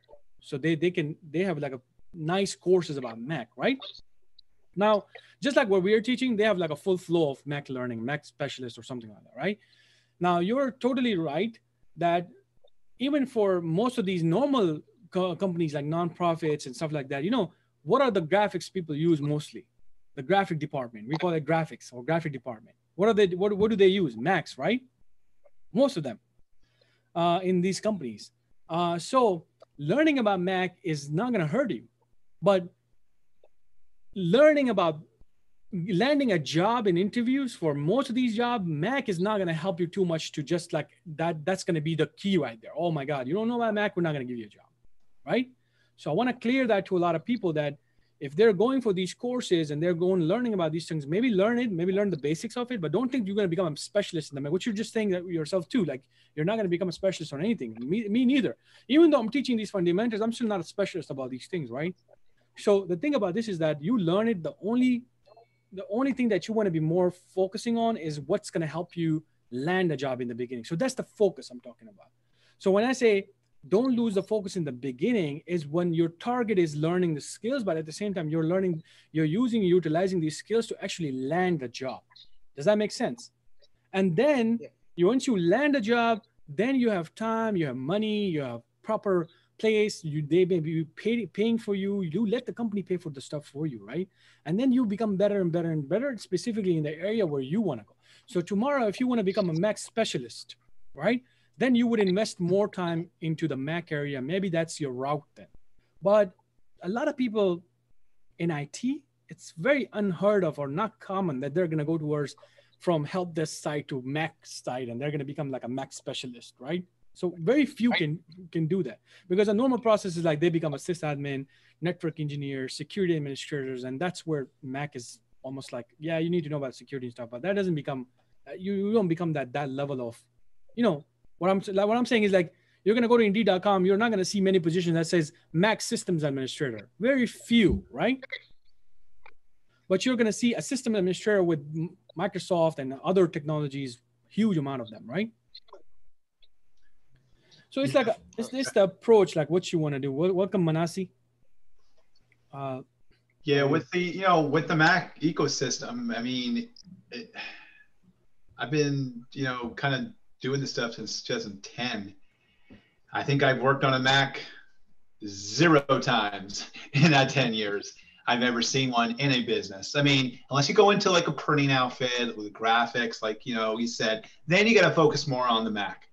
But I mean, I think the reason why companies don't go with Macs is because once you are a Mac person, you got to follow the Mac rules. You got to buy their applications, their hardware, everything comes through Apple, and companies don't want to do it because it's very, very expensive. I mean, they have you over a barrel. You have to do everything by their rules. And the PC is a lot more flexibility. You can put Windows on, you can put whatever on, you can put in different hard drives, different video cards, change out motherboards. If something goes wrong, you gotta call in the Mac guys, which is probably a lot of money, and it's, I mean, you see, I'm terrible with Macs. If I get one in front of me, I'm like, where is the C drive? Oh yeah, it's this thing right here. I'm like, oh, then you gotta flip your mind around. Oh, okay, that's just like Windows C drive. Okay. How do you get to the video card settings? I would have no clue. I play around with it in my life, maybe 10 hours tops. Other than that, I am clueless. Sit me down in front of a Mac, I have no clue. I'm like, I don't know what I'm doing. How do I can turn it on, log in. I guess you log in the same way. But some guys love them. Some guys, they die with Mac. I don't like them. I'm like, okay, fine. You die with it, but that's not going to make you money. I mean, the money is PC, the money is Microsoft, and that's what, you have to, that's why all this training's out there. It's all geared towards the Microsoft ecosystem. It's not geared towards Macs. I mean, it's very pockets of people. So like I said, it's the way what you're gonna apply to. So most of the time when you use a desktop support technician, help desk support stuff titles like that is towards Microsoft. Even though, look at this, I just went in there and say, IT support technician in Baltimore, level 2. This is an advanced position, by the way. It's not level 1. It specifically tells you level 2, and it tells you 3 years of experience. Now, experience is always something that you can fight. That's not a problem, right? You can always fight that. But here you go. Look at this, Femi. Experience with Mac OS, Windows OS. Now, here's the thing. I can guarantee you that 90% of their resume, people are going to have this type of experience, what just Steven just said. And people are going to have a little bit touch up on the Macs. That doesn't mean you need to know about Macs. So you go in there, you talking about it. Yeah, I'm pretty good at this stuff. They're like, oh yeah, we have Mac, by the way, too. Do you know anything? Yeah, no, the basics. Oh yeah, no problem. We have documentation. We have the other technician. We have a flow. We have designed this specific methods, and we're going to teach you that. No problem. That's how it's done. And that's where a newbie will take this as in like a stoppage, what I'm saying. Maybe you and I and Steven are good now. We can understand that that's just a wish list, right? So if this was just level 1 right here, and this was just saying the same stuff and maybe 2 years of experience, I would recommend someone who have finished all these courses, go shoot out your resume. Like I said, 10 companies, out of 10 companies, 8 will reject you. And that's lovely. Let them reject you. Feel the rejection. 2 might accept you. So there you go. This is always how it works in IT. 10 out of 10 will never have the same answer for you. Out of these 10 people, majority of them will reject you as a level because you're new, you're brand new. You got more competition now. We are in 2020, people. Everybody's changing their careers to IT now. We got a Layla sitting here as an accountant. We got Haifa customer service something. Some other people coming from different areas now. So the competition is great these days, but if you do it smartly, you're targeted better, you sell yourself better with these courses, with these suggestions, with these advices, then none of this matters. None of this matters. I can tell you this from You know, experience. too, a lot of things I see a lot about these postings now is when you look at them, they're very outdated. They just must post the old ones from like 5 or 10 years ago. You see stuff in there for like sometimes you see Windows XP, sometimes you see like Windows Server 2003. It's like, do they even read these things before they throw them back up there? Because it doesn't make sense. Some of them, I'm like, well, okay, your technologies are so advanced, and people are not running Windows XP anymore. They're not even running Windows 7. Like Windows, there's nothing about Windows 10 on some of these things. So it seems like the HR department, I don't know what they do and how they just say, oh yeah, just pull this one out from 5 years ago. Okay, just repost the actual job. Yeah. So when you read it, you have to really read between the lines. Like, oh, they want a Windows XP guy? Like, what? Like, it doesn't make any sense. And it's kind of scary that, the company puts out something like it. You figure somebody would proofread it going, yeah, why are we putting on XP stuff? That was like 5, 10, 7 years ago. We even had that in our environment. You know what I mean? So it's very interesting to read some of those. Sometimes I just get a kick out of reading some of these things. Like nobody even looks at it. It's interesting sometimes. I totally agree with you. But look at this. Most of these, like I have. So for this stuff, I'm going to take you all to one of my course, by the way. This is not something very simple that people are going to get it and understand it, or they're just going to take my wording right now. So a lot of times this is the leniency. I call this a lenient area for people that I'm going to go lenient on this kind of stuff. I'm just going to put or in there. So this or is a big thing for most of the people who are new. You will not have 2 years of experience guaranteed, right? Your first time applying for these jobs, you're not going to have that experience. Then it says like experience or work experience, or they will put something like that. Now, a newbie who just comes out of the college cannot even defend this, by the way. They don't even have this defense. They don't have this defense. So a new person who comes out of college comes with A+ certifications, no defense at all. Nobody told them that you can do these kind of things. So a new person, new college graduate or anybody who does this certification level of training, look at this description and immediately they get disappointed. It says tier 1 and it's asking for 2 years of experience. What the hell is wrong with these people? So that's where there's this idea behind this, that if you can learn the courses that we are telling you to learn or the teaching that we're doing with you, then you're selling yourself a little bit differently.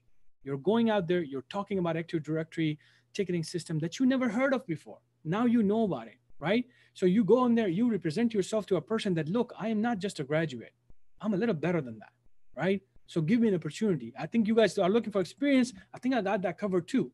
It's just about a matter of me, how I learn it. This is where I'm learning it. These are my courses. These are blah, blah, blah, blah, blah, blah. I'm talking Active Directory questions. You talk about Active Directory. You talk about Office 365. You're impressing them. And boom, they say like, man, this person deserves a chance.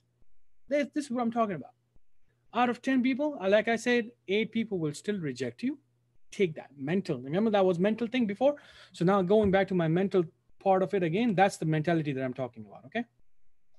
I think that might be a good video for you to make there, Danish, is breaking down some of these things you see on these postings as far as the wording up top, help desk technician. What exactly does that mean? And then some of them say help desk and analyst or something like that, or just help desk. Kind of like break that down for people that are new, and even for myself, really. I mean, this stuff would be because you have a lot more knowledge with this stuff. I'll show you. Stephen, I already done this in my IT career question. So here's how I done it. I mean, you're gonna like this. Look at this right here. Can I start an IT career as a system administrator? Applied for here. So you see How can I entry level? Here you go. Learn security plus. Do I need A plus? I became network engineer, the real networking. Can I become an IT manager without experience? So I have done this in these. Like for example, if somebody follow my IT career playlist in YouTube from video one to the last video, they're gonna learn every single thing that I'm just talking about today. And I actually open up a whole description, and I talk about description one by one, one by one, one by one, one by one. So for example, here, like say, help this interview coming, no need to worry. That's a different thing actually. So here's, am I ready to start an entry level help desk job? And if I look at this right now, if I open it to you, Stephen, I'm actually on the same. Where's that? I didn't open. Here you go. All right, ad. I cannot click on my ad to make money, right? So here you go, Stephen. And my son is there too. So here I'm talking about every single thing, all these descriptions that you're talking about, Stephen, every single thing by detail, by detail, by detail, by detail. And then I made a next video for a sysadmin call, for security one, for this one, for that one. And it's like a huge list out there. And I think people should really, really watch this list. It's really gonna help them. I'm gonna put it in this chat, by the way. There you go. So it's done. But maybe this is a big list. It's going to confuse people a little bit more, Stephen. So I would recommend this, by the way. So remember, I was going through all of this stuff. So of course, after this, they're going to learn about core fundamentals in this course. And then this is where money start to talk, right? And that's where I say that, hey, you either pay to do these labs and this 200 plus courses, and I work on it, I research, I do all these things for you. So of course, people have to become premium members for that. But if people want to just get to my course, this course, and learn all of these technical videos, by the way, you have VirtualBox running, and you want to come down here, you want to learn about command line on your VirtualBox, and you want to get into this course for free, then send me an email for free in this month. If after this month, just at least pay $9. It's not much, to be honest, even less than a lunch these days. So go and get that $9 and get into this course and just get the videos. If you have money, go for the premium membership. If you have more money, then get for mentorship, guidance, training, just like what I did with Layla and Haifa, who are in this chat right now. So that's kind of like, that's where you're going to really, really get a hold of technology, by the way. Because Microsoft has shown their stuff, I've shown my stuff in non-Microsoft way, meaning I'm not a Microsoft product here. I am basically who I am, and I'm going to be teaching everything that I think is the best for your career. Okay, so now coming down right here, this is where skills become more advanced for free one. This is still the free version going on right now. This course is my old course, and the skills basically are the same. So if you go to this course, it's a 100+ hour course. You're going to learn some techniques, troubleshooting techniques that Microsoft is not going to talk about, but I'm going to talk about because I'm using a third-party tool, and Microsoft is not okay with that. I'm okay with that. I don't care. I'm working at the job. They're okay with that. If they're not okay with that, at least you know the mentality. You know about how troubleshooting works. Ask them what kind of tools they use. They'll give it to you. Then ticketing system, Active Directory, Office 365. And this is where, Stephen, I wanted to tell people that if somebody wants to land a job, and you want to interview questions, you want the answers, you want the flow, you want to Indeed.com interview questions, you want something that I've researched, then take this free course. In this course, I talk about bad resume versus a good resume. In this I talk about experience versus no experience. There you go. This is your course right here. In this list, and I'm going to share this in the chat as well. In this list then, oh, wrong. There you go. Fix the link right here. The first link was not good. Let me remove it. So in this link, to be honest, from this link, everything is kind of like flow, right? You're going through the flow. You either started there or you started here, right? So both way can work. You started from step one from our course, finished it. You may even land a job. People have landed a job. Some people have not landed a job. Some people then went for more other free stuff. Some people went for paid stuff, reality, right? And still they didn't land a job. Some people have finished our paid stuff, still didn't land it. Because I'm not promoting landing a jobs over here. I'm not giving you a job. I'm giving you skills. So my platform is not about me giving you a job, right? That's not going to happen. I don't have that ability. What I have ability is to give you resources, and I'm giving you that. So you're going to be satisfied with that, okay? Now coming down, then of course we are in collaboration. We have friends like Steven, we have Keftech, we have Kubuman. These are the people they are doing their own way. They have developed this whole skills the way they have learned. Now imagine when you learn something in more of a format, you open up your mind, you're ready, you're mentally ready, you're prepared, you understand technology, you understand Active Directory, you understand how networking is working, and now you get come across of these channels like Kubuman, like these are the different playlists that I have, but let's say Keftech, desktop support skills, about 84 videos. Come on, I mean, how can you miss this, right? 84 videos in just one playlist. Then level one support from phone support, then level, support at work. Now this is like a topping. It's like a you're totally just like what do you call those terms, Steve? I don't know. The cream of the top. I don't know what that is. Cherry on the top. Cherry on the top. Cherry on top. Yeah. So cherry on the top is right here, people. Okay, so you finish this, all of this stuff. Honestly, I think you're gonna spend this much money, $0, to learn these types of skills. And I can guarantee you on internet so far, you will not find a combination of skills like this anywhere on internet. I mean, I'm not gonna make it sound like there's nowhere, but search it and show it to me. I would love to see it. Compare this with Udemy courses. Bring the Udemy courses. What you just said. What's that? Sorry? I can confirm 120% what you just said to be true. Well, internet is pretty big, so I'm not gonna say this is the ultimate, but to be because I'm a researcher myself, like I research in this area, and I do extensive researching by searching different methods of searching, and I like to look at new stuff because if somebody have a good stuff, I like to share, just like what I shared in the beginning. But people are not gonna find anything like this, you know. So then I will challenge people to, okay, some people say, why don't I just go to Udemy and just pay like $9 for those courses? Those one courses are 3 hour, 2 hour, 1 hour, and you're paying $9. Multiply that with, let's say you're taking 15 help desk courses and they're teaching the same stuff. Some of the stuff don't have anything to do with technical stuff, and you spend about, let's say, $300, right? And I'm not saying you're not going to learn anything. You're going to learn everything, but $300, what's $0 is a huge difference right here. $300. Investment of time, investment of energy, proper way of turning. There's a big difference in this. And that's where when people say, okay, then why are you charging? Well, very simple answer. I am a partner with platforms that are not for free. And the platforms that is like Practice Lab, which is a huge platform, testout.com, I'm a partner with them. So I bring their solution to my members without them going specifically for different type of platforms. So they don't have to register to 10 different platforms to get guidance. So I'm the guidance, I'm the mentorship, and then I bring the labs for them. This becomes more realistic. This becomes more approachable. This becomes more practical. And now a person is involved in more technical stuff. If somebody wants to become a network engineer, then I'm going to say, hey, you need to follow this, this, this, this. If you want to become a sysadmin, then okay, have you done all the theoretical stuff? Have you finished all these courses? Let me show you. You need to come over here to 2016 server. You need to finish these 3 courses right here. Okay, what's your next query? Okay, I want to learn about this stuff, that stuff. And then some stuff we will be able to provide, some we cannot provide. Does that make sense? I can't wait to share my success story when I land an IT job. 100%, we are going to make you land a job because you're in it, you're dedicated. I talked to you on the phone. You're very passionate about you don't want to give up, Leila. And I believe whoever have done that, they are in our YouTube channel and their stories are here, like Gustavo, and there's so many other ones, like, a person working in Best Buy, and he's now somewhere else in IT.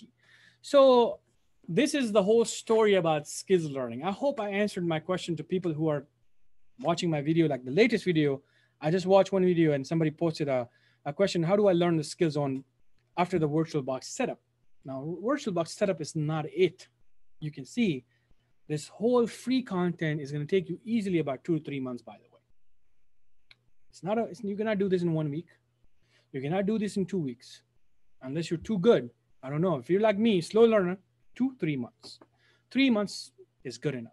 More than that, you're doing something wrong, I believe, you should contact me. And you should tell me where you're stuck, because then maybe you're either losing the track or you're not following something correctly. So I hope this helped people without me sharing too much of paid stuff. Paid is there, there's no match for it, but free is too good compared to other stuff. So if anybody have a question, just let me know. We can just probably chit chat for now for a little bit. I'm just gonna take a little break. So Steven, what's your next goal, bro? How's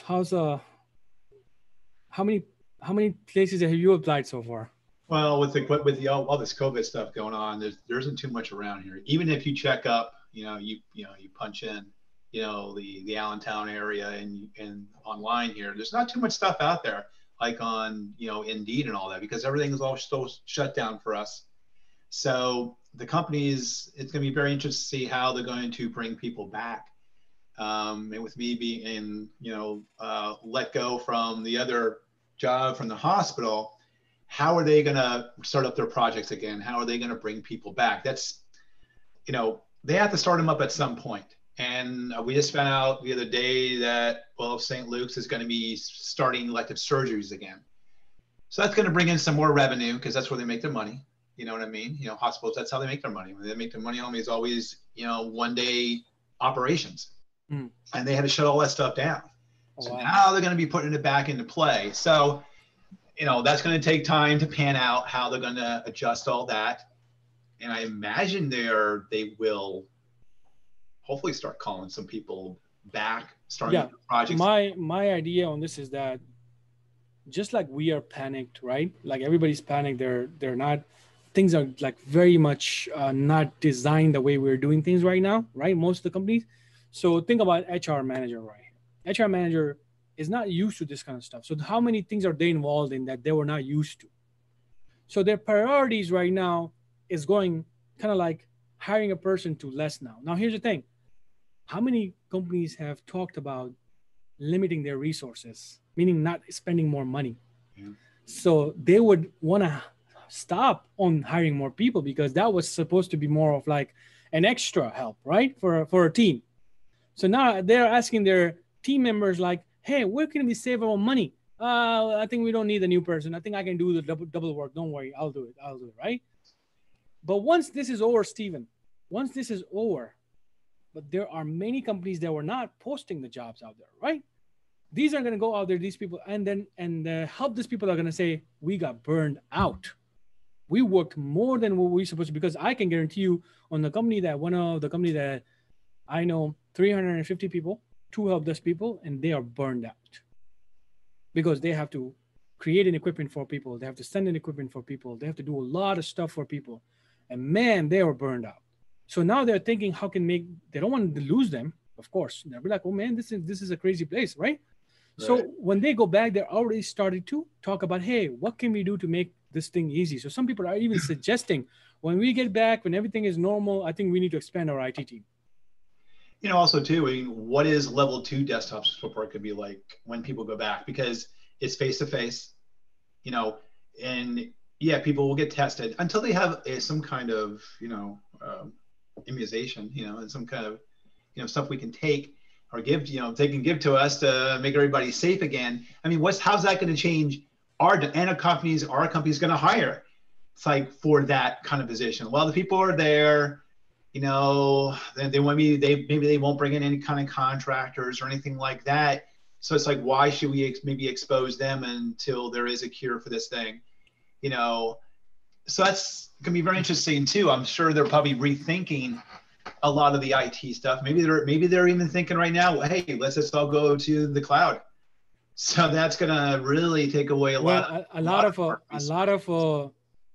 things are going to go to cloud, but then people will be mistaken if they think that there's not going to be work in the cloud. Like they're going to be going to the cloud, and then let's say, for example, somebody was running a local Exchange servers or some kind of another email system.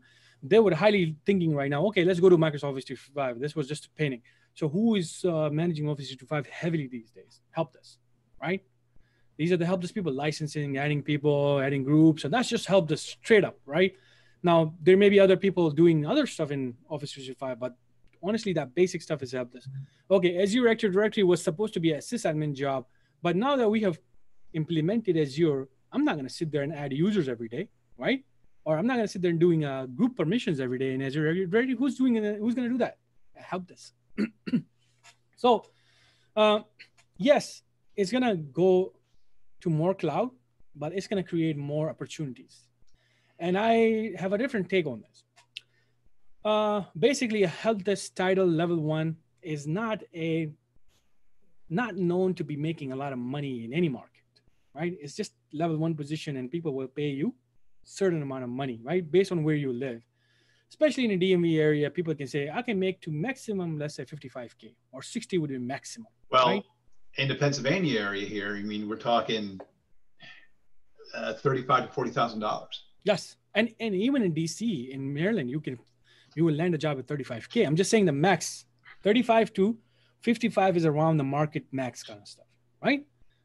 But if more of the technology goes to cloud, then what happens is this in future, that people are going to start thinking about help desk a little bit different then, or maybe give them a little bit different titles. So cloud is already making more money, by the way. If somebody becomes a cloud engineer, they're not going in their low end, by the way. They're making 70 up, almost like that. Look for any cloud engineer job. They're making more than 70K, right? So the more help desk, the more skills gets transformed to this cloud, the more respect will be created for this position, because now they're saying, hey, they're doing a lot of cloud work. Let's do the market reevaluation. That they do that, right? Most of the people do that. Most of the bigger companies, most of the even the good companies that want to be in the market, they don't want to lose their people. They do evaluation like that, and they'll come back and say, okay, this year we have added $5,000 more because we have added more of these skills. Because if you don't do that, I help this person will start thinking, man, I got this old stuff right here on premises. I got this cloud stuff going on. How many things am I going to do? Right? This becomes a problem later on. And the more you have people like that, the more people are going to use it, the more pressure is going to be building on the managers and IT directors. And then they'll have to do that. They'll have to change it. So that's for future, by the way.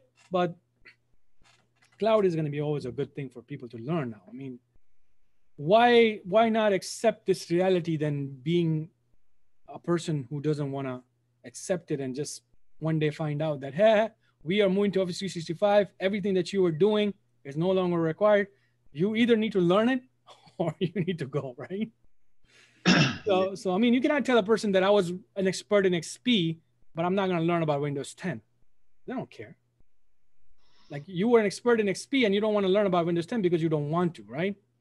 Because we have some people with that mentality that I'm not going to learn about cloud now. But I'm not saying to people to just go and become an Azure cloud specialist. You will totally lose your track. If you want to become a help desk and you do this thing, again, in the beginning, I said, you'll lose your track. When you lose your track, you become stressful. When you become stressful, you lose your career and you lose interest. Does that make sense? Yeah. I mean, it's also going to be interesting too, like I said, when the projects open up, because when I talk to the people that call me during the week, all these recruiters and stuff like that, they all call and they're like, hey, I'm like, they may say a job, hey, do you want to drive like 45 minutes away to make like $18 an hour to do like for a month? I'm like, no, not really. I'm not going to waste my gas for $18 an hour. You know what I mean? It's like, why should I do that for? And I said, do you have anything else? He goes, and the people go, no, the boards are really, really dead right now. And I'm like, and I even say to them, I said, just wait. Once this is done, you guys are going to be calling people left and right, because companies are just going to be panic mode because it's getting close to the end of the year, and they're going to, all those projects are just going to start flowing in, and they're going to need people. She's like, yeah, you're right. I'm like, let me add to that. How many companies have bought laptops on the fly right now? For the refreshes. Oh my God.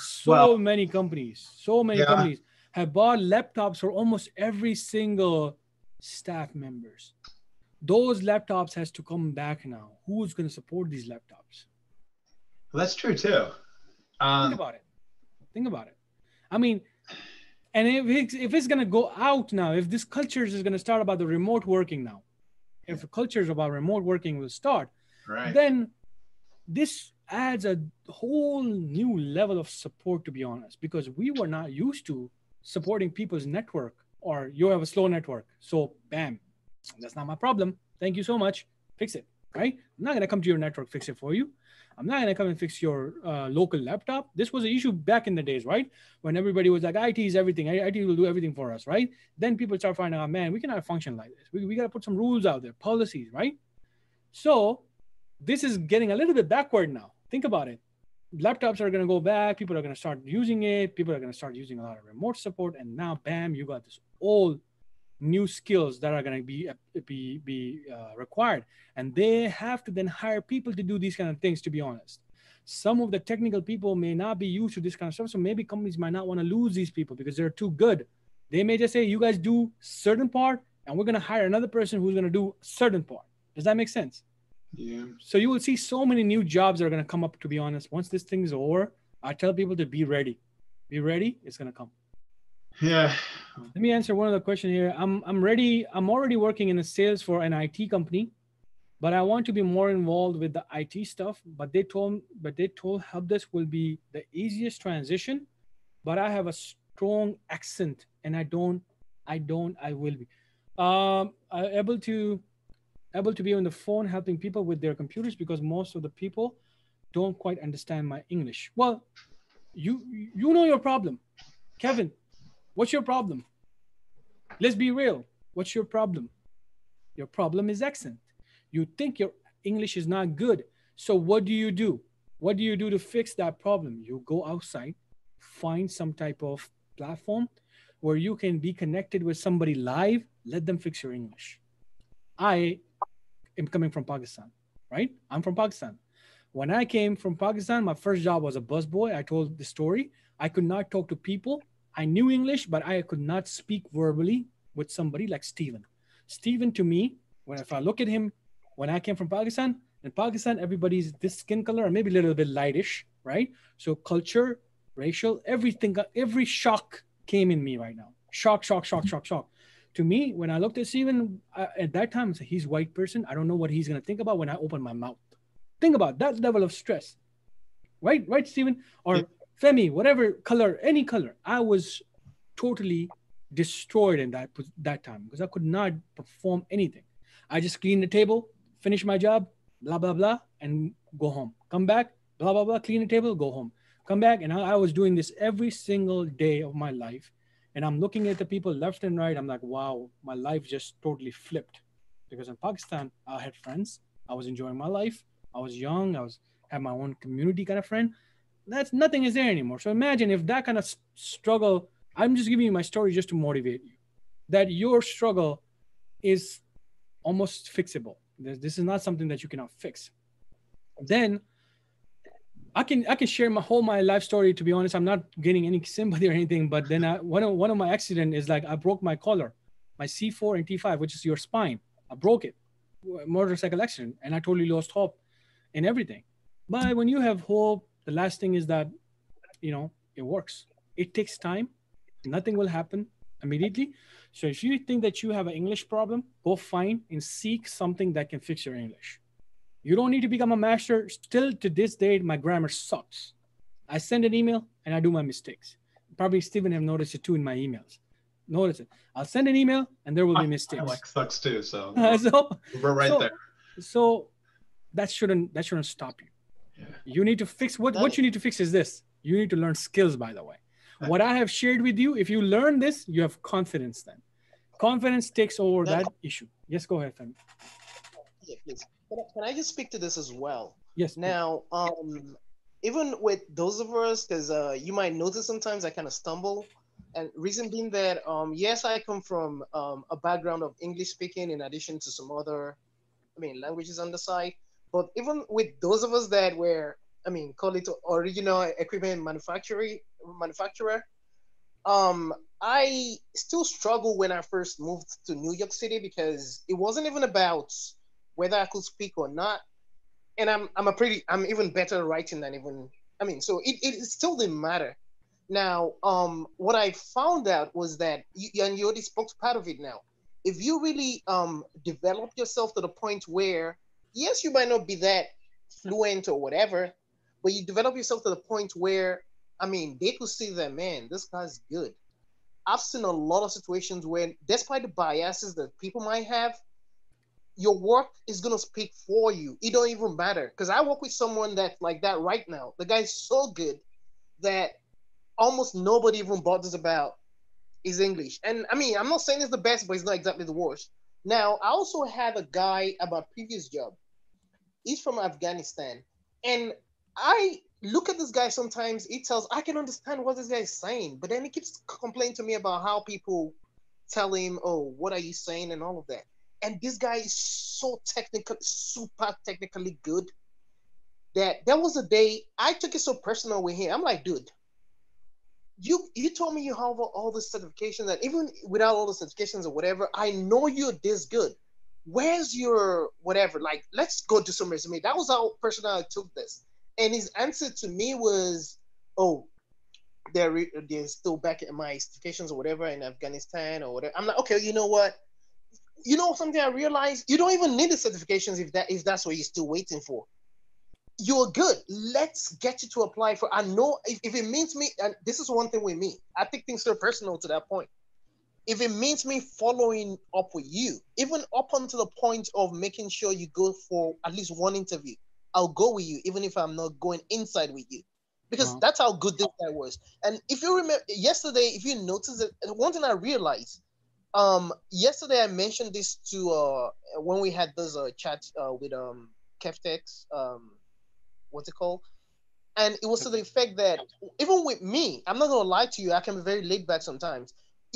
One thing I notice with human beings a lot of times is we always seem to look for excuses for why we can't do something, or because just like you said, he has another friend. He only could speak barely passable English. That's the same guy I'm talking about, and he always came up with this, and he was pretty good as well. He always came up with this issue about how we couldn't speak English, and I'm like, you know what? Do you realize that this free resources where you could actually get to speak better English? And I pointed out one other girl from Puerto Rico who barely could speak English the first year I knew her, and within a year, Danish, and I'm not making some things you cannot make up. Within a year, this girl became so good. There were even words that she was speaking. I'd be like, wow. So I used to point that out to the guy that look, this girl's looking to become a police officer, go back to college, and she's speaking really good English within a year. If she can do it, you can do it, especially because you're that good. So yeah, I just had to mention that. No, thank you so much. That's the kind of things that we want from people to share different type of confidence building, advices, because it's very important for people like that. I mean, I can totally understand what Kevin is saying, Kevin Lawson, that what he's going through, and that's actually one of the biggest comments that I get from foreign students who are not from here, by the way, sorry, from different countries. So let's say, for example, somebody called me from another country, and I don't have any U.S. members, by the way. I have people from Australia, different areas. So they're like, hey, I just came from India, or I just came from Pakistan to this country, this specific country, and I don't feel confident enough to talk English or stuff like that. I'm like, yeah, that's something you got to break it down. You got to this is a mental thing, but you do need a place to actually go out there and look at the local areas. Community colleges are good for that too. They teach pretty good stuff in this area. I think colleges are good, right? Because they give you all these reading materials, and it's more hands-on and everything. So, and then they're like, go through that. But then I say, you want to learn about IT, you don't need to know about this stuff. Like, only first thing is that you need to learn skills like what is domain, what is Active Directory. There's no English. I mean, if you don't understand English, that's a different thing. Then I'm gonna say, okay, you don't understand the text that I'm putting out there, or way I'm talking is a very different thing than you are not confident to just talk is a different thing, right? So that's where I kind of like tell people. And then when they take the courses, people are good. And that's gonna give my own example too. I'm like, man, I was too bad in English. I couldn't have a confidence to talk about this stuff. And once I know my stuff, people start respecting me. Hey, Danish, can you fix this? Yeah, let me fix it. Three different words. I'm not getting there doing an essay where there, yeah, my name is Danish, and I'm gonna some passive word with this guy. So I'm not gonna sit there, right? Yeah. If you don't know it, if you don't understand it, don't get into more conversations. Yeah, let me fix it. Thank you very much. Have a great day. What's the problem? Let me check it. Okay, did you do this? These few things, and then you get on it. That done. And the rest is natural, man. People came to US like, with nothing, no ABCD knowledge, and they're fluently talking in English right now. So that's something that's going to take time. Also too. Let me just quickly. Go ahead. Yeah, I'm sorry, Steven. So there's this guy, and we become really, really close. He's from Iraq, and I mean, he speaks possible English as well. I just thought to share with this particular person that asked that question. This will help. And no, I'm no lies. On Friday, he was asking me the context in which to use a particular word that was a verb. It was two different words. I can't really remember those exact the way the exact conversation worked. So from time to time, we've built this kind of relationship where he mentors me on saying things because it's been there a couple of months before I got there. It's really helpful, and that's where building relationship also helps too, especially for those of us that are new. I must admit. And sometimes it will come to me because he's seen that he calls me Brutus, I call him brother and all that, so playfully. So he'll come to me, he'll be like, and I seem to be the only person he's able to come to because he's built that relationship, which is where, again, relationship building is important, I must admit. And he'll be like, oh, so Femi, how do you use this word versus this? He knows the words, but he just wants to be, so that, and I've seen his improvements because he does that from time to time as well. And which was the same thing that the other Spanish lady would do. He does his own thing, and then you could find some of these things on YouTube, and sometimes you'll go on Google Translate, for example, and all the tools, maybe to a college or library that have resources, and then he'll come to me and he'll be like, okay, how do you say this? Is this correct? And then before you know it, he's already using it that way as well. Not because he needs it like that, but I mean, it's just, part of the things I would just advise the same person as well. The resources are. Steven, you wanted to add something? Yeah, like with not talking English that well. I mean, when I used to work up at the insurance company, we had our help desk over in Bangladesh, India. I think it's where. And then it moved over to Bangalore. If that's the same place, I'm not really sure. But it was very hard. It was very difficult for any of our users, even for me, even for the other guy that I used to work, my partner, even understand those guys or women. We get on the phone and like, I pick out words and I try to put them together going, okay, I mean, this is like going to work. Now, they couldn't speak English very well. And then the users were afraid to call them because they were afraid they weren't going to get across their problem to them. By the time then it came to us, it was like, what the world are you working on? Oh, they got it all messed up. Then it kind of looks bad on them because that was our help desk. It's kind of like, that's what happens a lot, but you'll find that, but I think you just learn a little bit more about English to just, if you're coming from sales, right? He said he's come from sales. Yeah, sales. You already got the background right there. Right. Just talking on the phone, if you can just keep it simple. I think, Kevin, you can be better communicator than us. Well, I don't know why we were talking about this. Yeah. You got to sell stuff to people, and anyways, if you look at this way, I don't know if you watched my video in the beginning, I shared this Microsoft link with you, but look at right here. Look at this point right here. What are they going to teach you? Understand how to respond effectively through phone, email, chat, and social media. So you got to need these type of courses, right? To then convert your sales knowledge into more of a technical knowledge. Hey, I used to talk about this passive research, and I will give it to the IT people, but now I'm doing it. So how are they doing it? I'm sure you have done this in the sales. I really don't need to go more into this because I just kind of realized this point that you were in sales, man. Okay. Yeah. If you don't mind, what kind of stuff do you sell? Yeah, what kind of stuff do you sell, Kevin?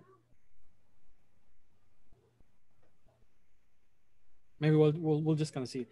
Somebody has asked a question about, is it worth getting the Network Plus?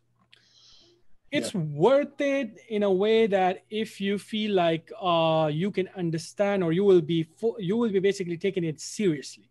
It's not worth it if you just go there and swipe the pages and just know about it from the book and just kind of like go through all this 3,000 courses or something like that. Sorry, the 3,000 pages or anything like that. It's not worth it then. Why? Because you're just kind of like going through the material and you're not understanding anything, because Network Plus cover huge amount of broad areas, huge. So it's not worth it if you don't cannot do that, but it's definitely worth it if you go over it and you can achieve something out of it. So for example, I'll just give you my example right here. Now, how do we utilize Network Plus? Now, this may be a little bit different for you, but here's the thing.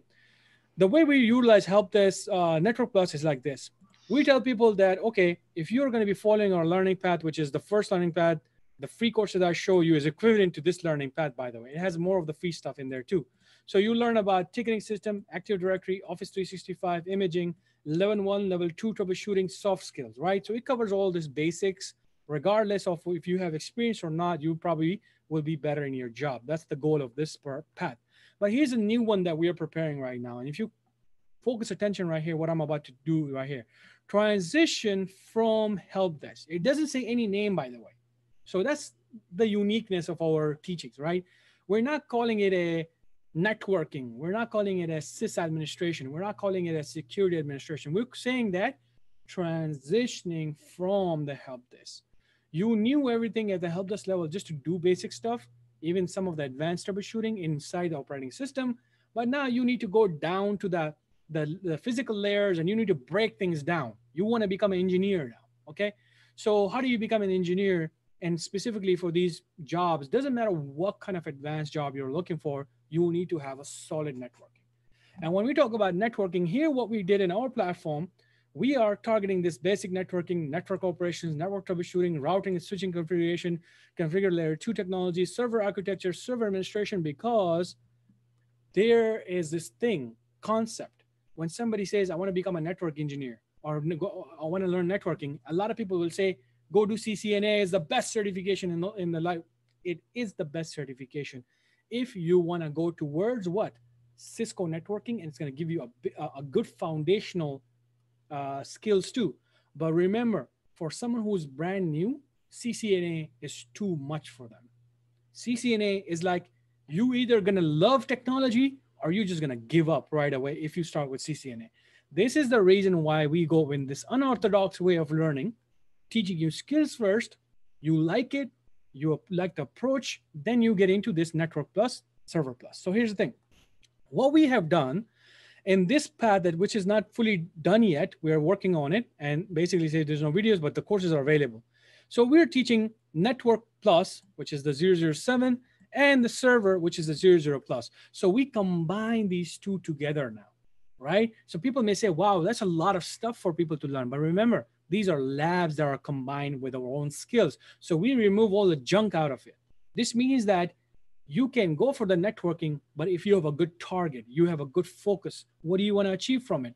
Network Plus, do you want to become a Cisco engineer? Then I will say, no, just go for Cisco stuff. Why would you go for Network Plus and then going to go for Cisco stuff? Then of course it's a waste of time. I just go straight to Cisco if you want to stick to Cisco. But if you want to become an overall engineer, remember Cisco is what? Cisco is a company. They're going to always talk about their products. They're going to always talk about their security products. They're going to say, oh, our security is the best security. Everything is going to be Cisco related. And as soon as you land a job as a sysadmin or a network engineer, like a broader level network engineer, boom, you get to see so many different things. Then I say Network Plus is better than Cisco. I don't know if I make sense, but this is where you don't give up too easily. With Network Plus, it's a little easy to comprehend. You get in, you got the target, you know that after this, my core is good. I'm going to go for any other advanced job. It doesn't matter. Even if it's a Cisco, then I'll just go with Cisco certification. After that, even that's like on topping of this networking skills, right? You learn Network Plus, then you learn CCNA, and everything will be smooth for you. If you want to become a penetration tester, what is the penetration tester? When they become penetration tester, what are these big YouTubers? Listen to them. One day, just listen to them. What are they saying? Guys, you need to have a core foundational networking skills to become a pen tester. Guys, you need to become if you want to become a cloud engineer, you still need to know the core of networking, subnetting, because that's exactly what you do in cloud too. Cloud doesn't mean you're not going to touch networking. Then if you want to become a network engineer, you got to know about networking. You want to become a systems administrator, you need to work on DNS, DHCP, you got to hit the networking. So Network Plus is important, and is as long as you know the focus. Yeah, Danish. Yes. Steven. I just thought to bring my knowledge base from when I was into virology. and when I taught say nursing and other medical students into, because it's, I think it's important for people to understand that information can be garnered from everywhere and anywhere. And again, like I insist, I think everybody seems to think that they have an idea, but there's all kind of information flying out there, and I just feel we people got to be careful nowadays, because all information doesn't qualify as the right information, but it's just good to be open-minded. And in saying this, when I was used to teach people in nursing, out the first thing I would ask them, as I would ask anybody that's going into IT, for example, as I should be like, is how much of a broad idea, an honest idea, and that's why I like honesty. I told Keftek the same thing yesterday, it's this afternoon. How much of an idea of what they're going into they know versus what they've heard, and I try to make them as I mean introduce them to other people that would tell them okay, first of all, ask them, do you want to, are you willing to hear what I want to, the reality versus what you want to hear. And now why I say this is because I did hear things from, and I don't have a problem with having people agglomeration of ideas from all kind of people. I'll listen, but I'll sift through it as well. Now I hear a lot of people who tell me, oh, just go do CCNA, you'll make the money and all that. Yes, I want to make the money. Don't get me wrong, but my thing is, I see there's nobody that will be, you can be, that will be more honest to you than yourself. We all have instincts. Mm-hmm. Now, um, and I told one of my friends, he meant well. All he told me was, oh, just go do CCNA. But I did my research. I spoke to people, and I mean, I could see those. I could kind of feel the people that were willing to tell me, not based on their own emotions, but the big picture. So it was not now down to me to choose. And I felt, okay, even if my route was gonna be networking, I just felt that, and I still believe this within myself.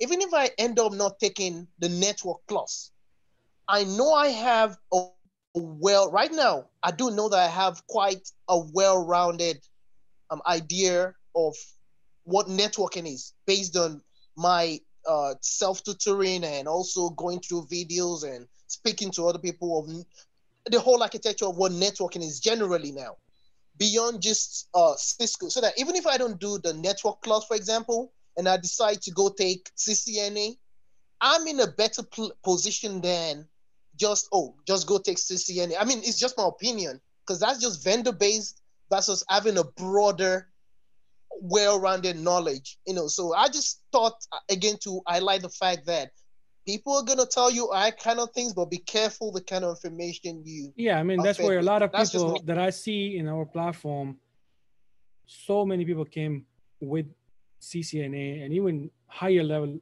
certification because they went through a class, they did ABCD type of exam, passed it. Okay, good, they know the knowledge, but 90% of the people don't know how to apply this. And when you ask them what kind of position were you applying for when you did the CCNA, I want to become a help desk. Who told you to do CCNA if you wanted to become a help desk? That's that's just a wrong approach. If they would have said A plus, I would have been happy because yeah, I think that's a good approach. Because A plus, then you learn a little bit of skills here and there. What we're doing, we're adding these gaps around these certifications.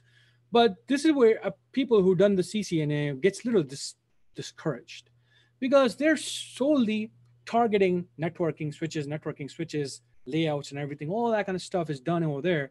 But nobody's talking about ticketing, Office 365. They're not going to talk about that stuff. So when they go to these job description, none of that stuff talks about it. In the help desk position, show me where they say you're going to configure a switch.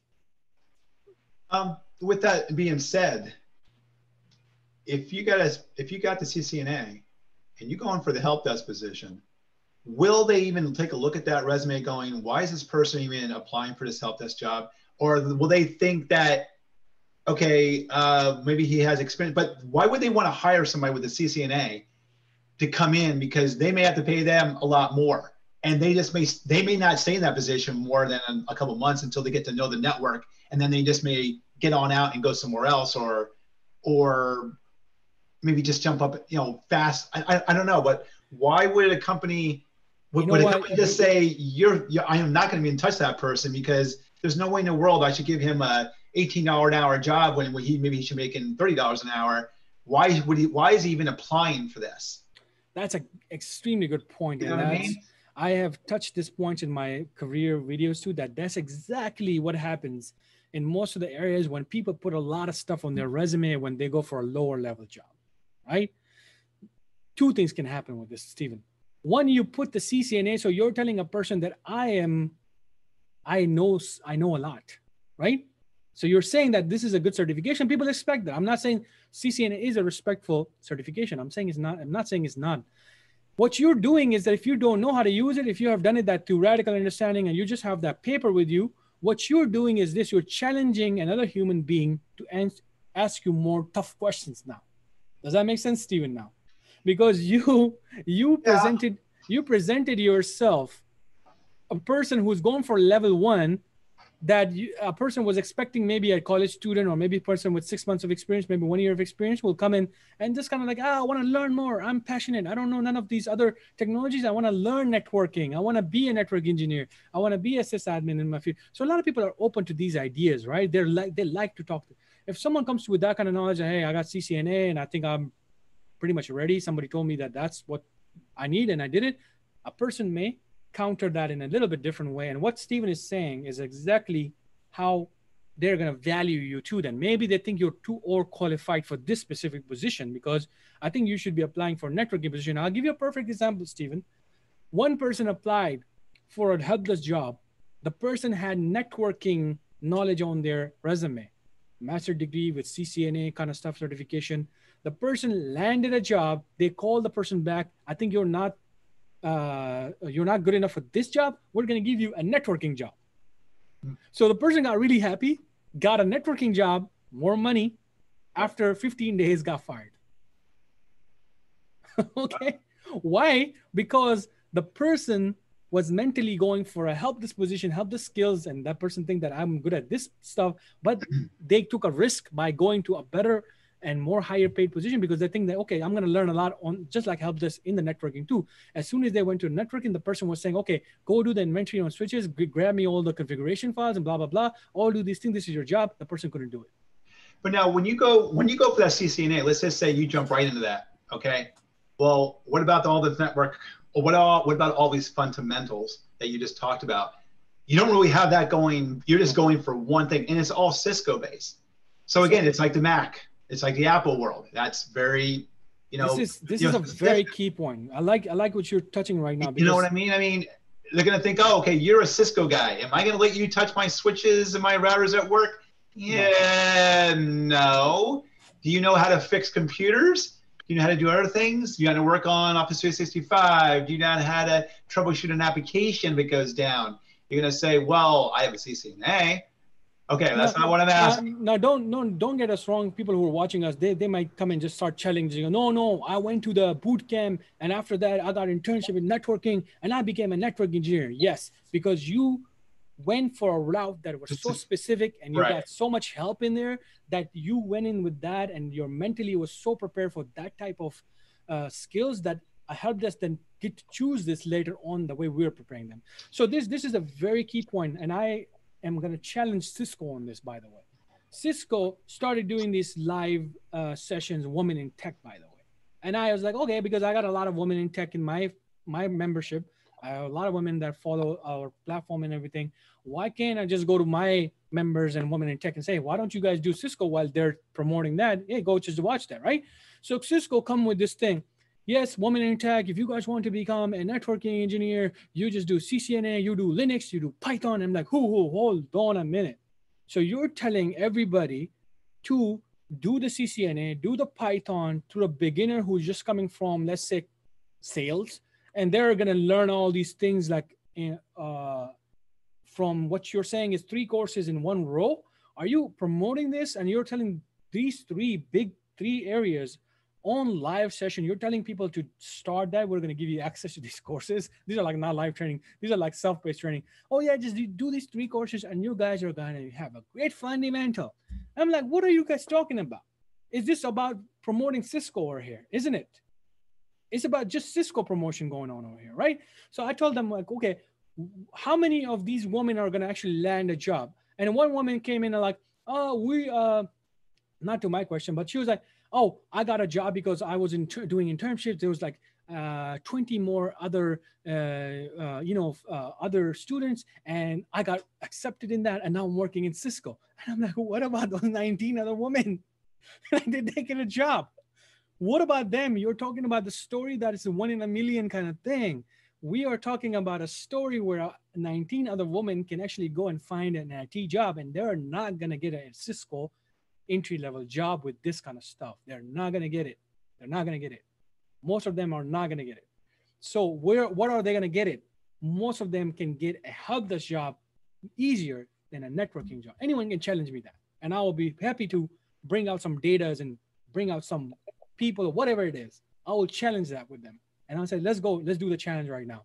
Can a person land an entry level job with CCNA, or can a person land a job with mixture of skills with A plus and stuff like that, with that kind of level, and they can land a help job? And I'll give.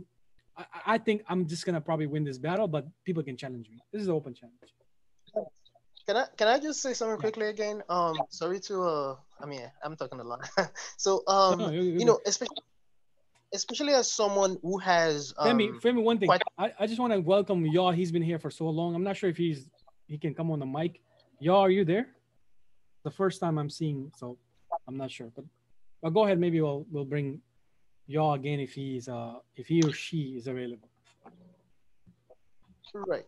So again, there's nothing as being really honest and being realistic versus being sentimental. And that's why I appreciate when I see people that have that kind of mentality. Like again, do you want me to tell you the way it is, or you want me to sweet talk you and tell you what you want to hear? Now, being someone that was mostly self-taught, determined, and all of that, I mean, all of us have our different stories, and I've learned from the other guys as well. And the moment you mentioned the server versus the network plus thing, I was smiling because I have that same approach. There's a way I have my books arranged in my room that follows a certain pattern that's honestly no. I mean, I'm not making this up. I could take a picture so you see my books. The way Maybe it's it's very natural. funny. Maybe it's natural. Yeah, it's funny the way I do my things, and sometimes it just aligns with some of the things I hear. So now, again, I think the bottom top approach is very important, and it's also important. Part of the things that I think is important for people to, and I can see that that's part of what you speak to as well, for people to understand is that we've one has got to be patient in a world where patience is becoming like a luxury. We gotta be people gotta be patient to realize that what's the goal. The goal is okay. This is probably you trying to get to the top. Most likely, that's ideally what a lot of people would want a desire to be. But you don't just like our parents would say from way back when. You don't get to the top by you don't just jump from like level 1 to 10 just like that. I mean, sometimes people the odd situation, someone might just land $30 per hour job. So I mean, it happens. But the thing is, you want to do the work. You want to do the work first, and doing the work means that you're going from the bottom rung of the ladder, and Uh, step by step. Yes, in between, you probably might jump some steps, but at least you getting tooled up and all of that. And that's the point that I believe. That's where I think there's a lot of disconnect with the mentality that some people come with into the job. Oh, the bandwagon effect. Oh, you could make $78,000. I mean, who's telling you all these things? So I just thought to add that as well. So I'm a realist, and I I mean, I agree. can This see. is and this is a pretty political area, I would say, because you may go to a different channel, and the different channel may totally destroy our idea, and they say no. Networking, if you get into networking now, then you are not going to go through this help desk stuff. This is annoying, blah blah blah. We are network engineers, and they have a different mentality going on. You may go into a sysadmin area, like the security plus channel, and then they're going to be like, no, why are you even going all this stuff? Just go to the STEM kind of stuff, so programs, and just get into stuff like that. Honestly, everybody's right over here. It's really up to your mind how you can take this kind of. If you feel like you want to get into networking, then follow at least a more specific pathway and stick to it. Don't leave it then. If you're going to stick to it and then you're going to go into it, then of course you'll be successful. But you're gonna find a very few platform, by the way, and that's by me saying it. And you guys can do a research, and you guys have common sense to do that. There are very few platform online that can do a step-by-step approach or some kind of guided approach. Now you may say, let's talk about Pluralsight, let's talk about CBT Nugget, all these kind of things. Are bring it to me if they are doing so much of comparison and they're making a one learning path. After that learning path, it goes to a different course. Then there's mentorship. Then there's live sessions. Live sessions gets integrated. Every single thing is done for you for one specific role, by the way. The reason they can't do that, most of the people can't do that, is because they have to hire more people to do these kind of things. Now we are, in a way, we're not competing with them. There are different type of platforms with more skills, more courses, I would say, right? We are only focusing in one or two area and we're just mastering it. That's what I'm thinking. So like when I say help desk, right? So then we have this gazillion amount of, not gazillion amount, we have this huge learning path with a lot of labs, with a lot of mentorship going on. And every single thing, every single place is being touched, even to the resume fixing, even to when you go out to the job and you say, hey, I applied for this job, they call me back, what do I do? Now, are these platforms doing these kind of things? Then I say, man, they're doing an amazing job with that kind of people. They must have a lot of money. If we are doing it because we don't have that kind of money, so we're only specifically focusing on one or two careers right here. So the first career that I'm targeting is done. To me, I think I'm 98% of the time, like I could happily say that jobskillshare.org, we have done this whole hard work for this many years, and we only finished one section, which is the most important section in IT, which is the most common section, which is called the help desk entry level IT support level 1. Getting into IT, it's a pretty big thing for a lot of people. So a lot of platforms have solutions, but it's just one or two courses, 5 courses, 2 or 3 courses, a little bit of some kind of guidance. That's it. It's not a proper program. That's why a lot of people confuse us with like Udemy course. Oh, why am I going to spend $499 for premium membership when I can buy a $9 course? I'm like, okay, the $9 course, you're comparing that with like more than 1,000 videos plus labs and everything. I mean, is that the justice? I get into that kind of stuff. I'm like, oh, how can you compare this stuff? Go ahead and compare. And then later on, like when they get to the level of Femi or level of Steven, they get to realize, oh, okay, there's really more out of there. This is not just about videos right here. It's way more than that. It's the energy that we spend in here is way more than money also. I do not even charge for the things that we do like online or talk to people or none of that stuff is being charged. It's just being from passion. We want to either help somebody like, okay, do you want to be doing this or you don't want to be doing this? Because I would hate for someone to just come in straight up, come from like Google and just pay immediately and then realize that this is not what they wanted to do, because now it's more problem for us. We got to refund the money. We got to work with banks and everything, blah, blah, blah. Why would we want to take that kind of stress? I don't want to take that kind of stress. I don't want none of my trainers to take that kind of stress. So we are not into that. We want people to come and talk to us first, get some straight answers from us. Either you're going to be good for this platform or you're not going to be good for this platform. Straight up, we'll tell you. You invest money, and even before you invest money, we tell people that there's a free version available. So I want you to first go to the free version because people have landed a job from free version. Then if somebody wanted to go for the paid version, that's a total personal decision that they took after that. So Danny. Yes. Yeah, sorry. There's something about honesty that I value a lot. I'm not saying I'm the most honest person in the world, but again, when I used to teach a lot of life sciences and virology and all those things, microbiology, whatever, to my students, and I've been like this for a long, long time. There's this thing about patience that I keep, I keep hammering on, and it all comes down to the fact that even if you start from like networking, and I have nothing again, I've seen all of these things that you said. I'm not going to lie to you as well. So I continuously laugh about some things you said because I can fully relate with them, online and offline, where people will tell you, no, go take security plus. But there's one thing I always value the most, and this is generally about life.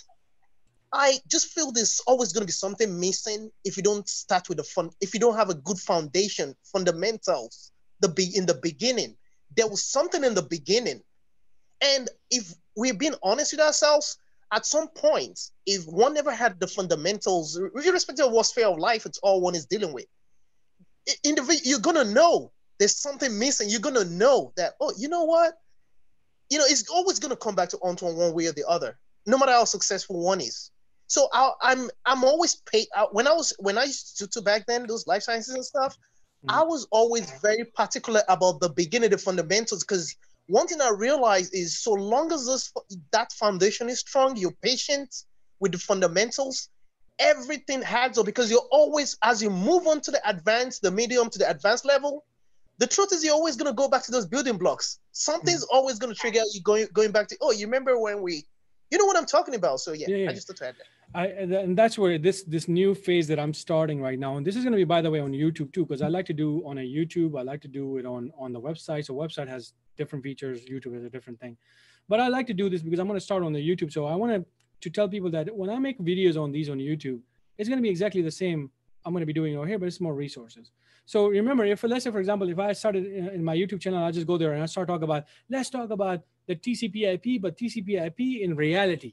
Like some of the things I can actually show examples. Maybe I cannot do every single thing, but of course I can show some examples with TCP/IP. Hey, let's just do FTP and how this is related to TCP/IP. Let's do this server stuff. Let's do how this is related to the TCP/IP. Oh, let's do this software deployment. How is this related to TCP/IP? So maybe I can connect something like that. And then this way, people will start learning more and more and more and kind of transition, right? And that is the reason why we added Network Plus and Server Plus, because for me, I think both are good certifications if somebody is there to guide it properly, right? If let's just like what we did with the A plus here, we have added an A plus right here, and then we added the A plus education with our skills. So now it's like a combo. So people don't want to waste their time. People can go over this stuff and then, oh, I'm actually even A plus ready. They may not be ready totally for exam because that's not my focus, but they may be almost 80 to 90% ready for A plus. So this is not a wasting of time. So that's what I'm going to be focusing on in the next phase. For YouTube, it's going to take a lot of time to do this kind of stuff. I mean, this is not a small thing. This may be my next phase of my career, by the way, on YouTube. That's what I'm going to say, because it took me 5 years to build this one area. Just imagine.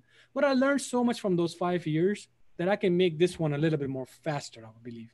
So that's what I'm going to do next, that I'm going to be putting more videos in this area and just kind of, removing this myth of this CCNA, Network Plus, this confusion. I'm going to remove that in a way that people can just go with one route. You need to know the networking regardless of what vendor or what certification is. You need to know the core foundational technology that we all work on it. I pick up this phone, I call somebody, or I go to this website and I transfer the web file. Something. This is not Cisco. This is normal open standards protocols, right? Cisco didn't create that. So we gotta learn these kind of things. And when we know this stuff, you go in tomorrow, you go for any type of jobs, any advanced level job. At least you're not gonna feel like my foundational is weak. Am I gonna be able to successfully do this? I don't know. I mean, I do a training in a specific way. Some people will hate me. Some people will like me. I just got a dislike now. So maybe somebody didn't like the way I was talking. Getting back to what Femi said there about the foundation, think of it as like building a building. If you don't have a good foundation for the building, what happens? It's going to collapse sooner or later. And then what are they going to go back and look at? The foundation. That foundation being the fundamentals. Why did that building fall down? Well, maybe they didn't do the foundation right. So it all starts at the bottom and at the top. So it just will collapse. It will just like pancake down on each other, just like collapse, like a deck of cards, So Femi's right in saying that, so you need the foundation. So all the stuff that, is IT fundamentals, it's all the foundation you can build to see where you're going to go in your next steps. Without them, you don't know how things were started. You need all those little fundamentals to kind of like get your mind to accelerate to the next steps, which is hard to do. I mean, it's not easy. It's not easy to go to that next step. The fundamentals are the fundamentals, yep. But you can have, you say too about the Cisco stuff. And you got to remember, they're engineers there. how much of their Cisco products have they actually created? They didn't go out and they stole stuff from, let's say you created this little technology. I'm going to take that thing from Danish. Hey, I'm going to put that inside my router, inside my switch. Now I can make it a Cisco, a thing. So Cisco goes out and they steal technologies from all these little small businesses, these little startup companies. They buy them. They go, okay, I have that. They name it whatever Cisco product. They put it in their switches and routers. Now you got to learn whatever it is. So Cisco is great, but remember, they're out there, they're actually buying up all these little small startup companies, stuffing all that technology into their switches, into their routers, and they're not developing stuff. I mean, what thing do you know of, Danish, that they actually developed? Did they actually develop the actual iOS for that? For their operating system, or they take that from somewhere else, or did somebody else develop that for them? I don't have any extensive knowledge on this type of stuff, but I do know one thing, that they buy a lot of, Heck a lot yeah. of companies. Because if you look I'll give you one example of which company was that? I forgot now. So they're a lot of the wireless stuff they actually buy up. No, what about the IPS, IDS security systems? Most of the stuff that they have bought from and open source, which was really, really powerful in some time. I forgot the name of it, but like Firepower or Fire Source, I forgot the name of the IDS IPS right now. I still use it, but I was confused with that. So if we use that, this was used to be someone else, pretty famous rules that we have to apply on that. And it was an open source kind of technology, and they bought it. Then they came up with this AMP, which is also another technology that they bought from other places. Yeah. And then they have this different type of scanning abilities in there, and that they also bought it from different technologies. So of course, I mean, everybody does it, but I mean, really, what kind of technology have they developed that, they can say that they came from out of their engineers' minds, and not all these young guys that are just fresh out of college creating all this stuff, going, hey, we're gonna, bring it on out to the world. About a year later, they're already making, it's like $1 million company. They buy for like $1 billion. All of a sudden, those guys retire and they go and do something else with their lives. Exactly. It's crazy how the technology works like that, but a lot of these big companies do not create stuff. They go out and they don't create stuff. And let me tell you one thing, in reality, they don't care about how you're learning stuff either. Exactly. Like I don't want to give a damn if you were doing a Cisco CCNA the old way and the new way. They have added a lot of, have you seen those push lately? Python, Linux. When were they talking about this 5 years ago? Have you ever heard of them talking about Python, by the way? So now look at it.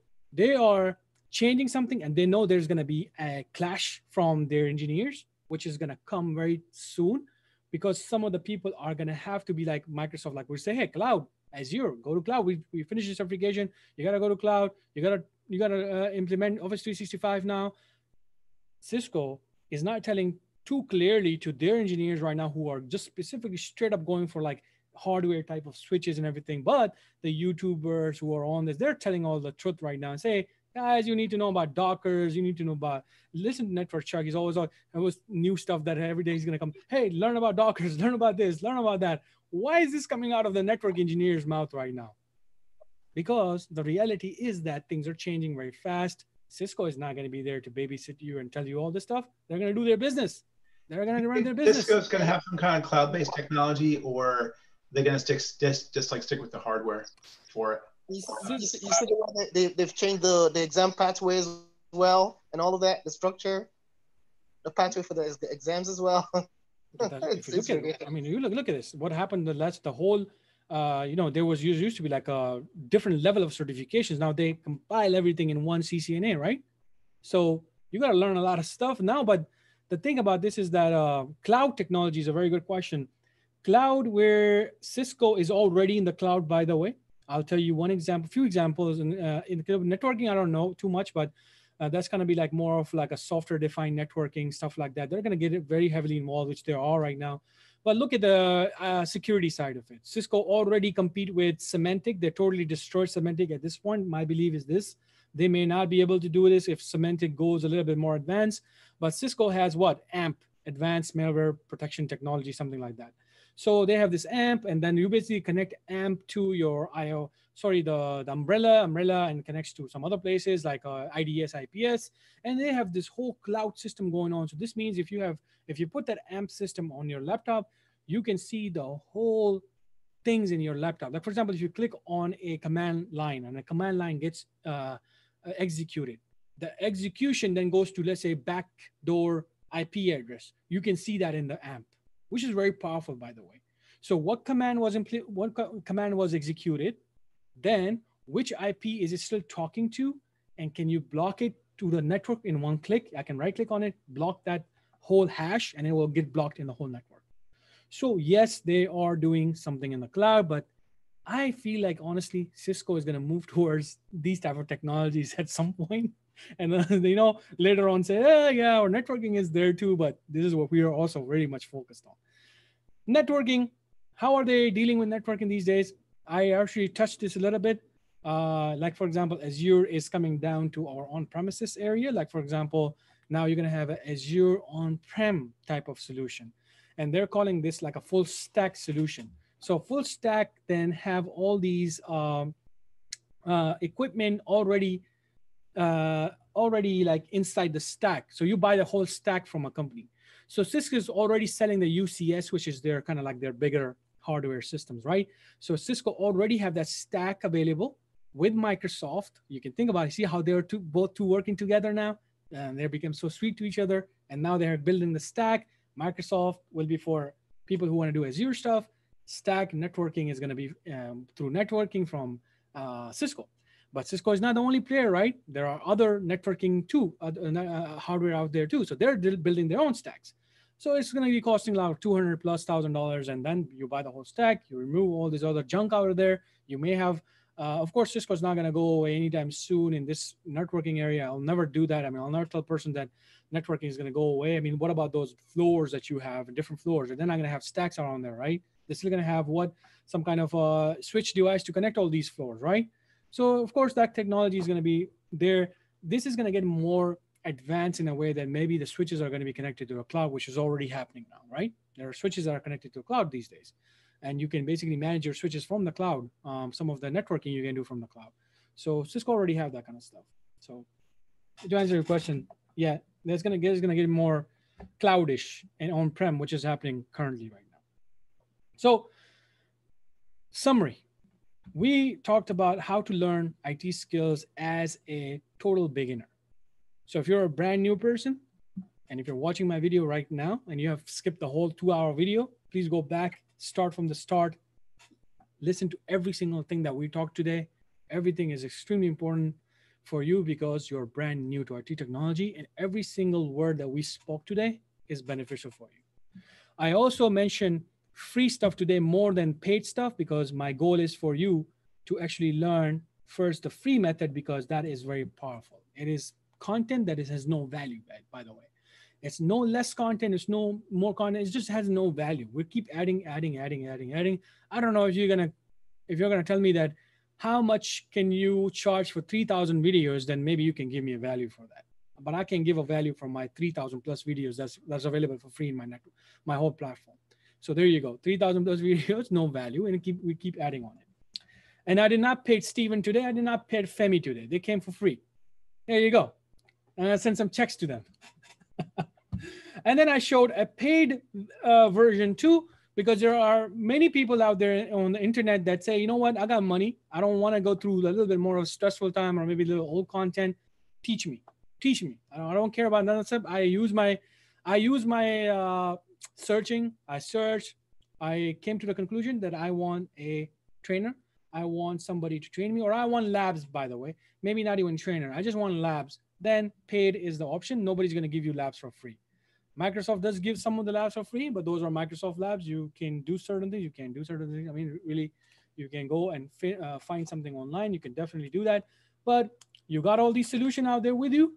You either take it, you don't take it. At the end, to be honest, I'm going to go to sleep and you're going to do your own life. I mean, of course, there's nothing.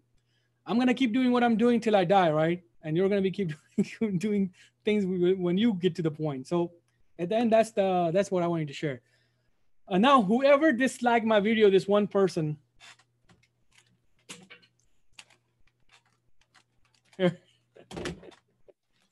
I don't know. Like this is a good example right here. I'm still gonna get dislikes. When you like dislike or like videos, does it show you somewhere? Can you find out who did that or no? Or No, no. YouTube blocks that? YouTube doesn't let you do that. Yeah. Do they Because know who did it? what's that? Sorry. Do they know who did it? I'm sure they probably know that is their problem, but they don't want to let. This is like more a private, personal thing that people don't want. If they do that, then people are going to start maybe blocking real dislikes. But whatever video really sucks. Right. And what this thing is that it's very it's not like this never by the way impact me in any way or any shape, because I always make a video and I forget about it. I post it and then I use it like, okay, yeah, you go back to that video. But it can totally mess up new people who are doing YouTube. They get very disheartened or discouraged because I see some people, they post a video and without even looking at the video, some people hate you for some reason. They dislike the video. Yeah, Danny, I was gonna say something along that line. I don't know. I guess it's also because it speaks to we live in a different world now, but even at that, uh it's obvious that you have a thick skin. Growing up, my mother, bless her soul now, she, the way we were brought up, at least where I was brought up, like it don't matter whether, I mean, I just We feel that you're not doing things because you're trying to you want it to be liked. I don't know whether I'm sure you understand where I'm coming from. I feel like I, I may get more dislike because sometimes my tone is a little bit like a, hey, huh? sometimes I may feel like I may get more dislikes from some people because sometimes my tone is a little bit of like a, kind of like a competitor type of thing, right? Like I'm like, I challenge you. So One of my friends that has a YouTube channel, he has a food channel. He kind of finds it amusing actually. It's kind of just funny because sometimes we just imagine that some people just find it some just kind of seem to derive some fun from disliking for no reason. Some people do it genuinely, but I just have this theory that some people just like to do it for the fun of it. So I just find it funny basically. So I'm well, just glad that I'll give you one theory.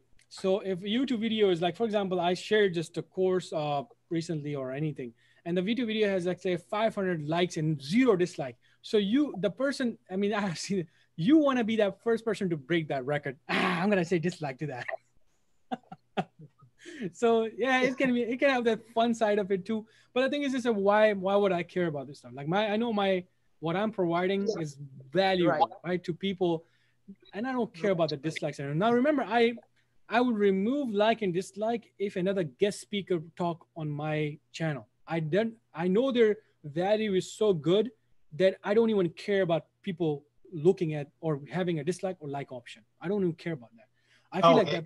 and like you can actually remove that if you wanted to. Yeah. If I can remove this whole dislike likes from, and I did some videos, like for example, some of the videos when I talk about, like, let's say this learning path that I'm going to talk about in one of my videos that, hey, we got a new learning path. Let me talk about it. So I know how much time I'm spending on this, how much of effort that I did on this.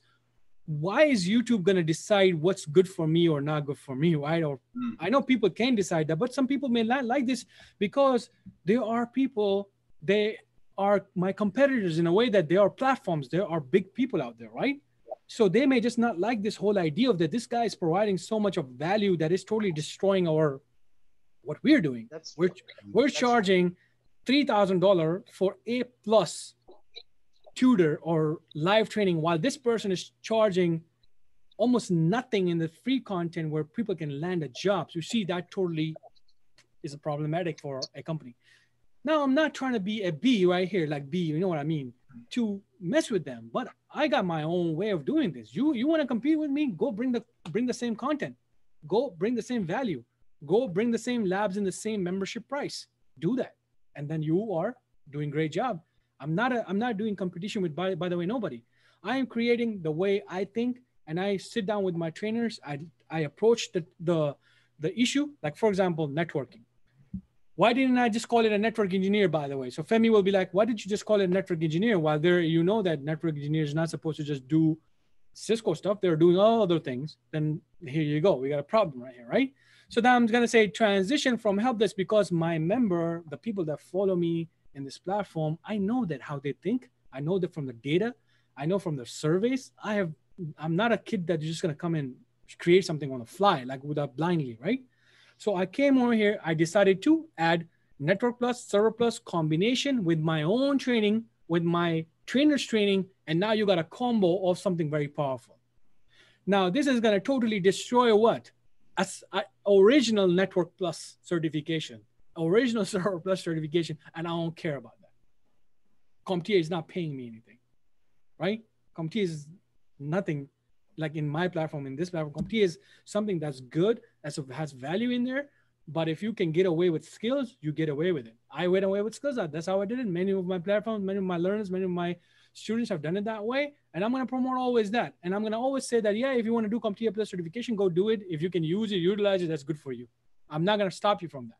It's still a good thing for you. So I'm not discouraging people from not going and doing that. But if they're going to come and take these trainings, then why would I tell somebody to just go outside and do another training of Network Plus? Does it make sense, right? Why would I do that?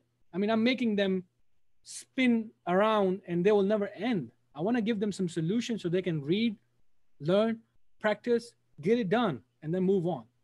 That's my thing. So I'm going to get hate for that. Why? Because a new network engineer will come in and will have no clue about JavaScript share. And immediately the person will say, this guy's a scam. He's trying to make money.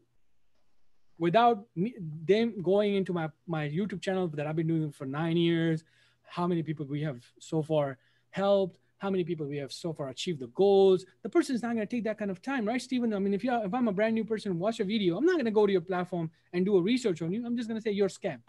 Dislike. Now, can CompTIA, like if they found out, they know that you're doing this stuff, can they approach you or something like that? Maybe email and say like, hey, you know, you're putting this stuff out there, blah, blah, blah, you're profiting from it.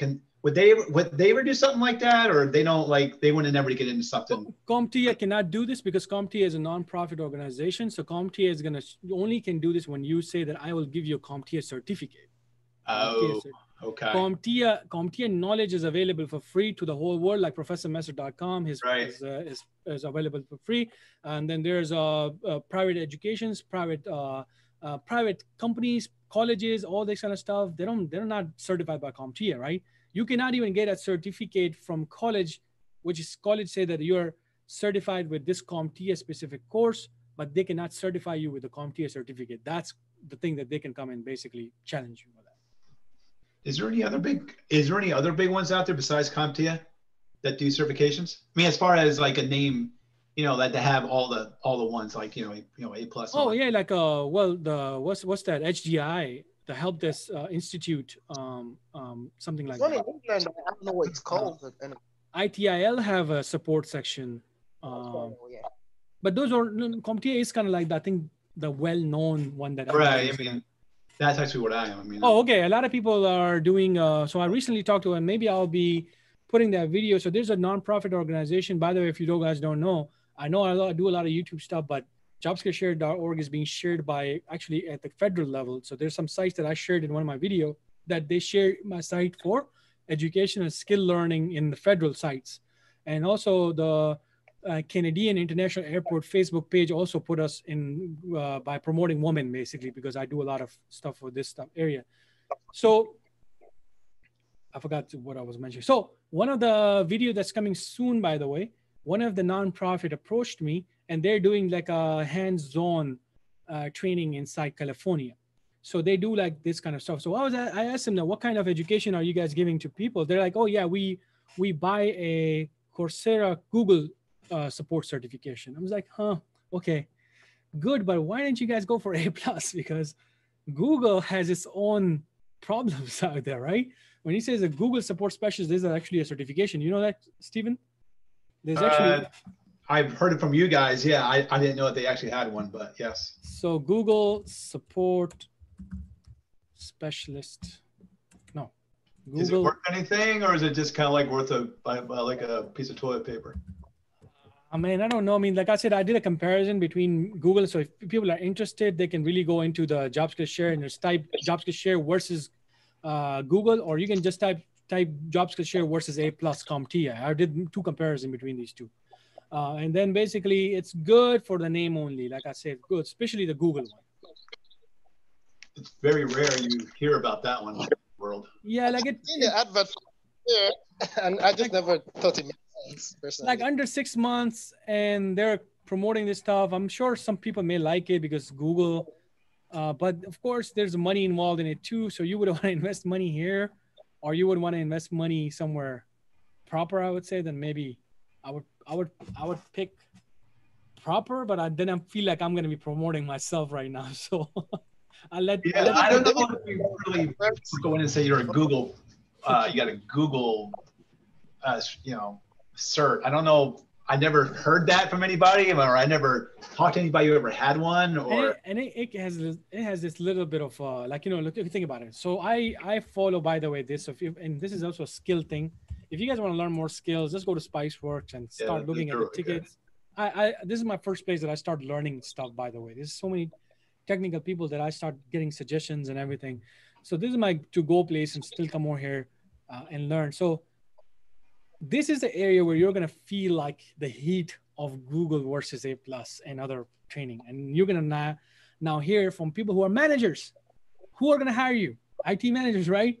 And if they're gonna say Google sucks, why would I hire somebody with that kind of blah blah blah? Who is Google to decide this kind of stuff like that? Who is Google to in the Google? Are they working on Microsoft stuff while all the jobs are looking helpless, or all the PC level type of stuff, right? So think about, is Google using Microsoft laptops in Google or Chromebooks?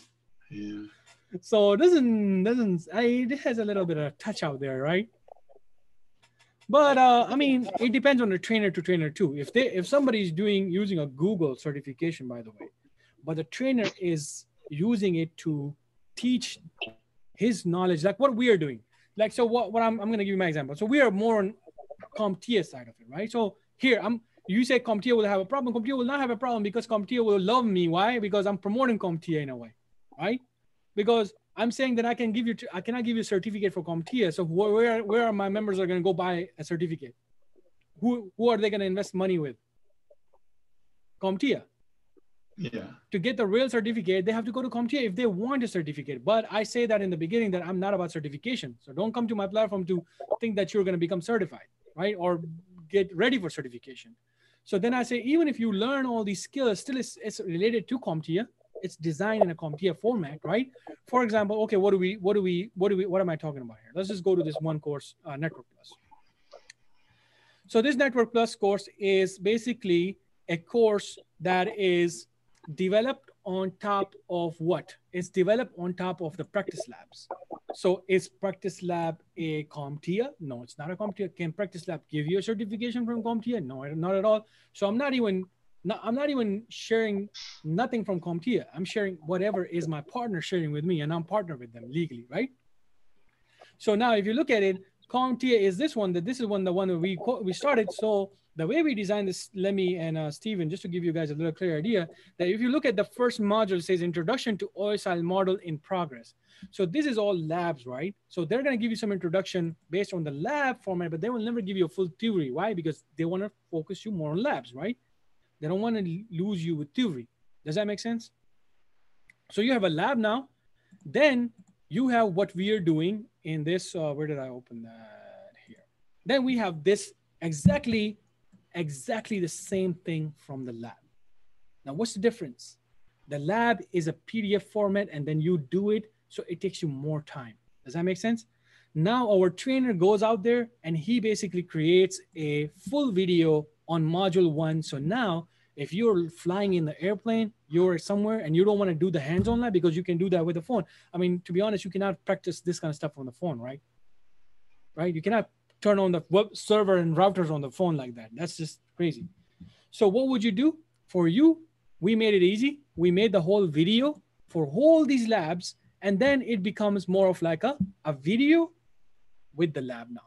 And on top of that, I add my own lectures to make it more meaningful. So this becomes a very powerful solution for someone who is learning, practicing, got bored with the practice, go back to the video, got bored with the video, go back to the practice.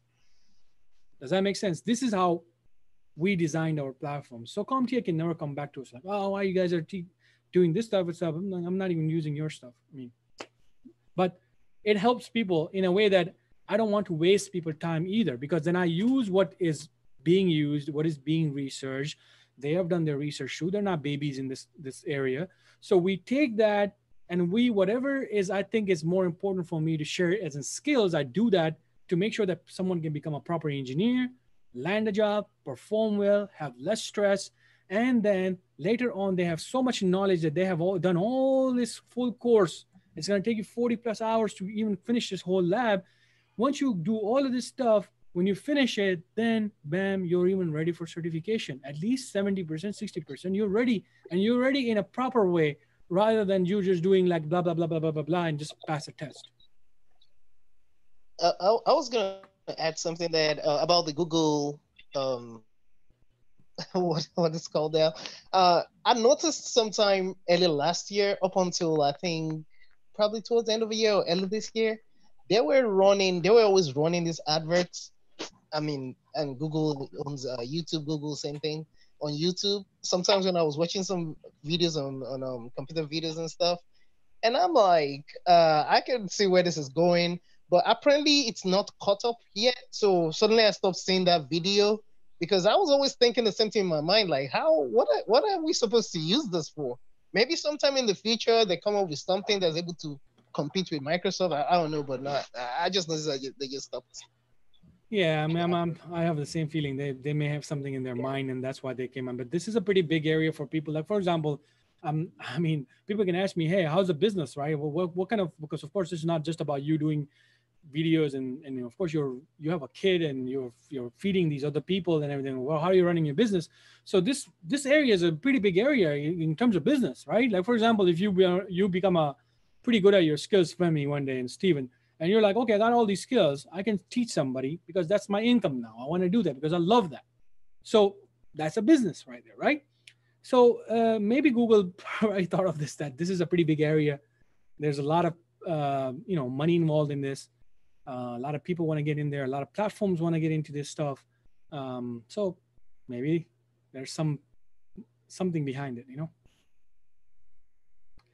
But at that level, I think Google is still not going to like. For some reason, I feel like Google is going to have a pretty hard time with me. So I'm nothing in front of Google, but I'll give everybody a pretty tough time as long as I have this kind of energy. And not to challenge anybody, by the way. I promote CompTIA. I promote Google. I mean, to be honest, I made a video on Google certificate that, hey, if you have money and if your resume is not working, maybe you should go for these type of certification. Why? Because it's a value on your resume. It says Google. When somebody looked at it and they're like HR people, they're like, wow, you got a Google certificate. Now they may not have that kind of mind of an IT professional who can kind of like, have a little bit of negativity towards Google, right? A HR person may say, wow, you got a certificate from Google, man. That's pretty cool. So you see that it can be used positively. So everything has a positive thing. You learn skills. That's just positive, to be honest. There's no negative. Just don't waste your time. Just don't go left and right. And just be specific. So I think this is good enough information today. So I wanted to make one long video on how to learn IT skills as a beginner. So after this, I'm not going to make any more videos on this topic. This is pretty detailed. You have Steven came in, you have Femi came in. So first of all, I want to say thank you to both of you that you came in and you spent some time with me. I did not even invite anybody, and you guys came in, joined me, which is something that I appreciate. I mean, there's nothing more than that. You have to just appreciate something. Yeah, we figured maybe you needed some help, so we figured we'd come in here and make it look better. You know what I mean? Yeah. Kind of like, yeah. No, thank you so much, man. I mean, this I appreciate because it's really it's valuable knowledge that you guys are providing. It's Femi, you too, man. You're always here and giving some. Cool... Man, why he's a freaking teacher. You teach what? Femi, what are you going to teach on Job Skill Share, by the way? I'll just pay attention for now because honestly, I just think I'm a moron at this point. Okay, do you want to open your own channel? Can we promote you? I mean, it doesn't have to be my platform. I'm always an honest person. I don't know that. I'm not supposed to stand where you, Steven, Keftek, Tubman, and a couple of people she'll be standing. I shouldn't be saying nothing, but it's just some passion and based on where I come from and honesty and all of it together. And like I told you, I was reading and then I'm like, it just popped up. I was actually going through something on the Keftex channel that I put up today, and then that was in between reading and all of that. And then Oh, once it popped up, I was like, oh, so I messed it up for a just lot of yawning. people. I For was like, Captech, sorry, bro. so yeah, maybe in the future, yeah, but anything that has to do with a YouTube channel right now will probably be with respect to my fiance, who we're trying to open a YouTube channel for, because she's into everything cooking and Oh, interior nice. decor.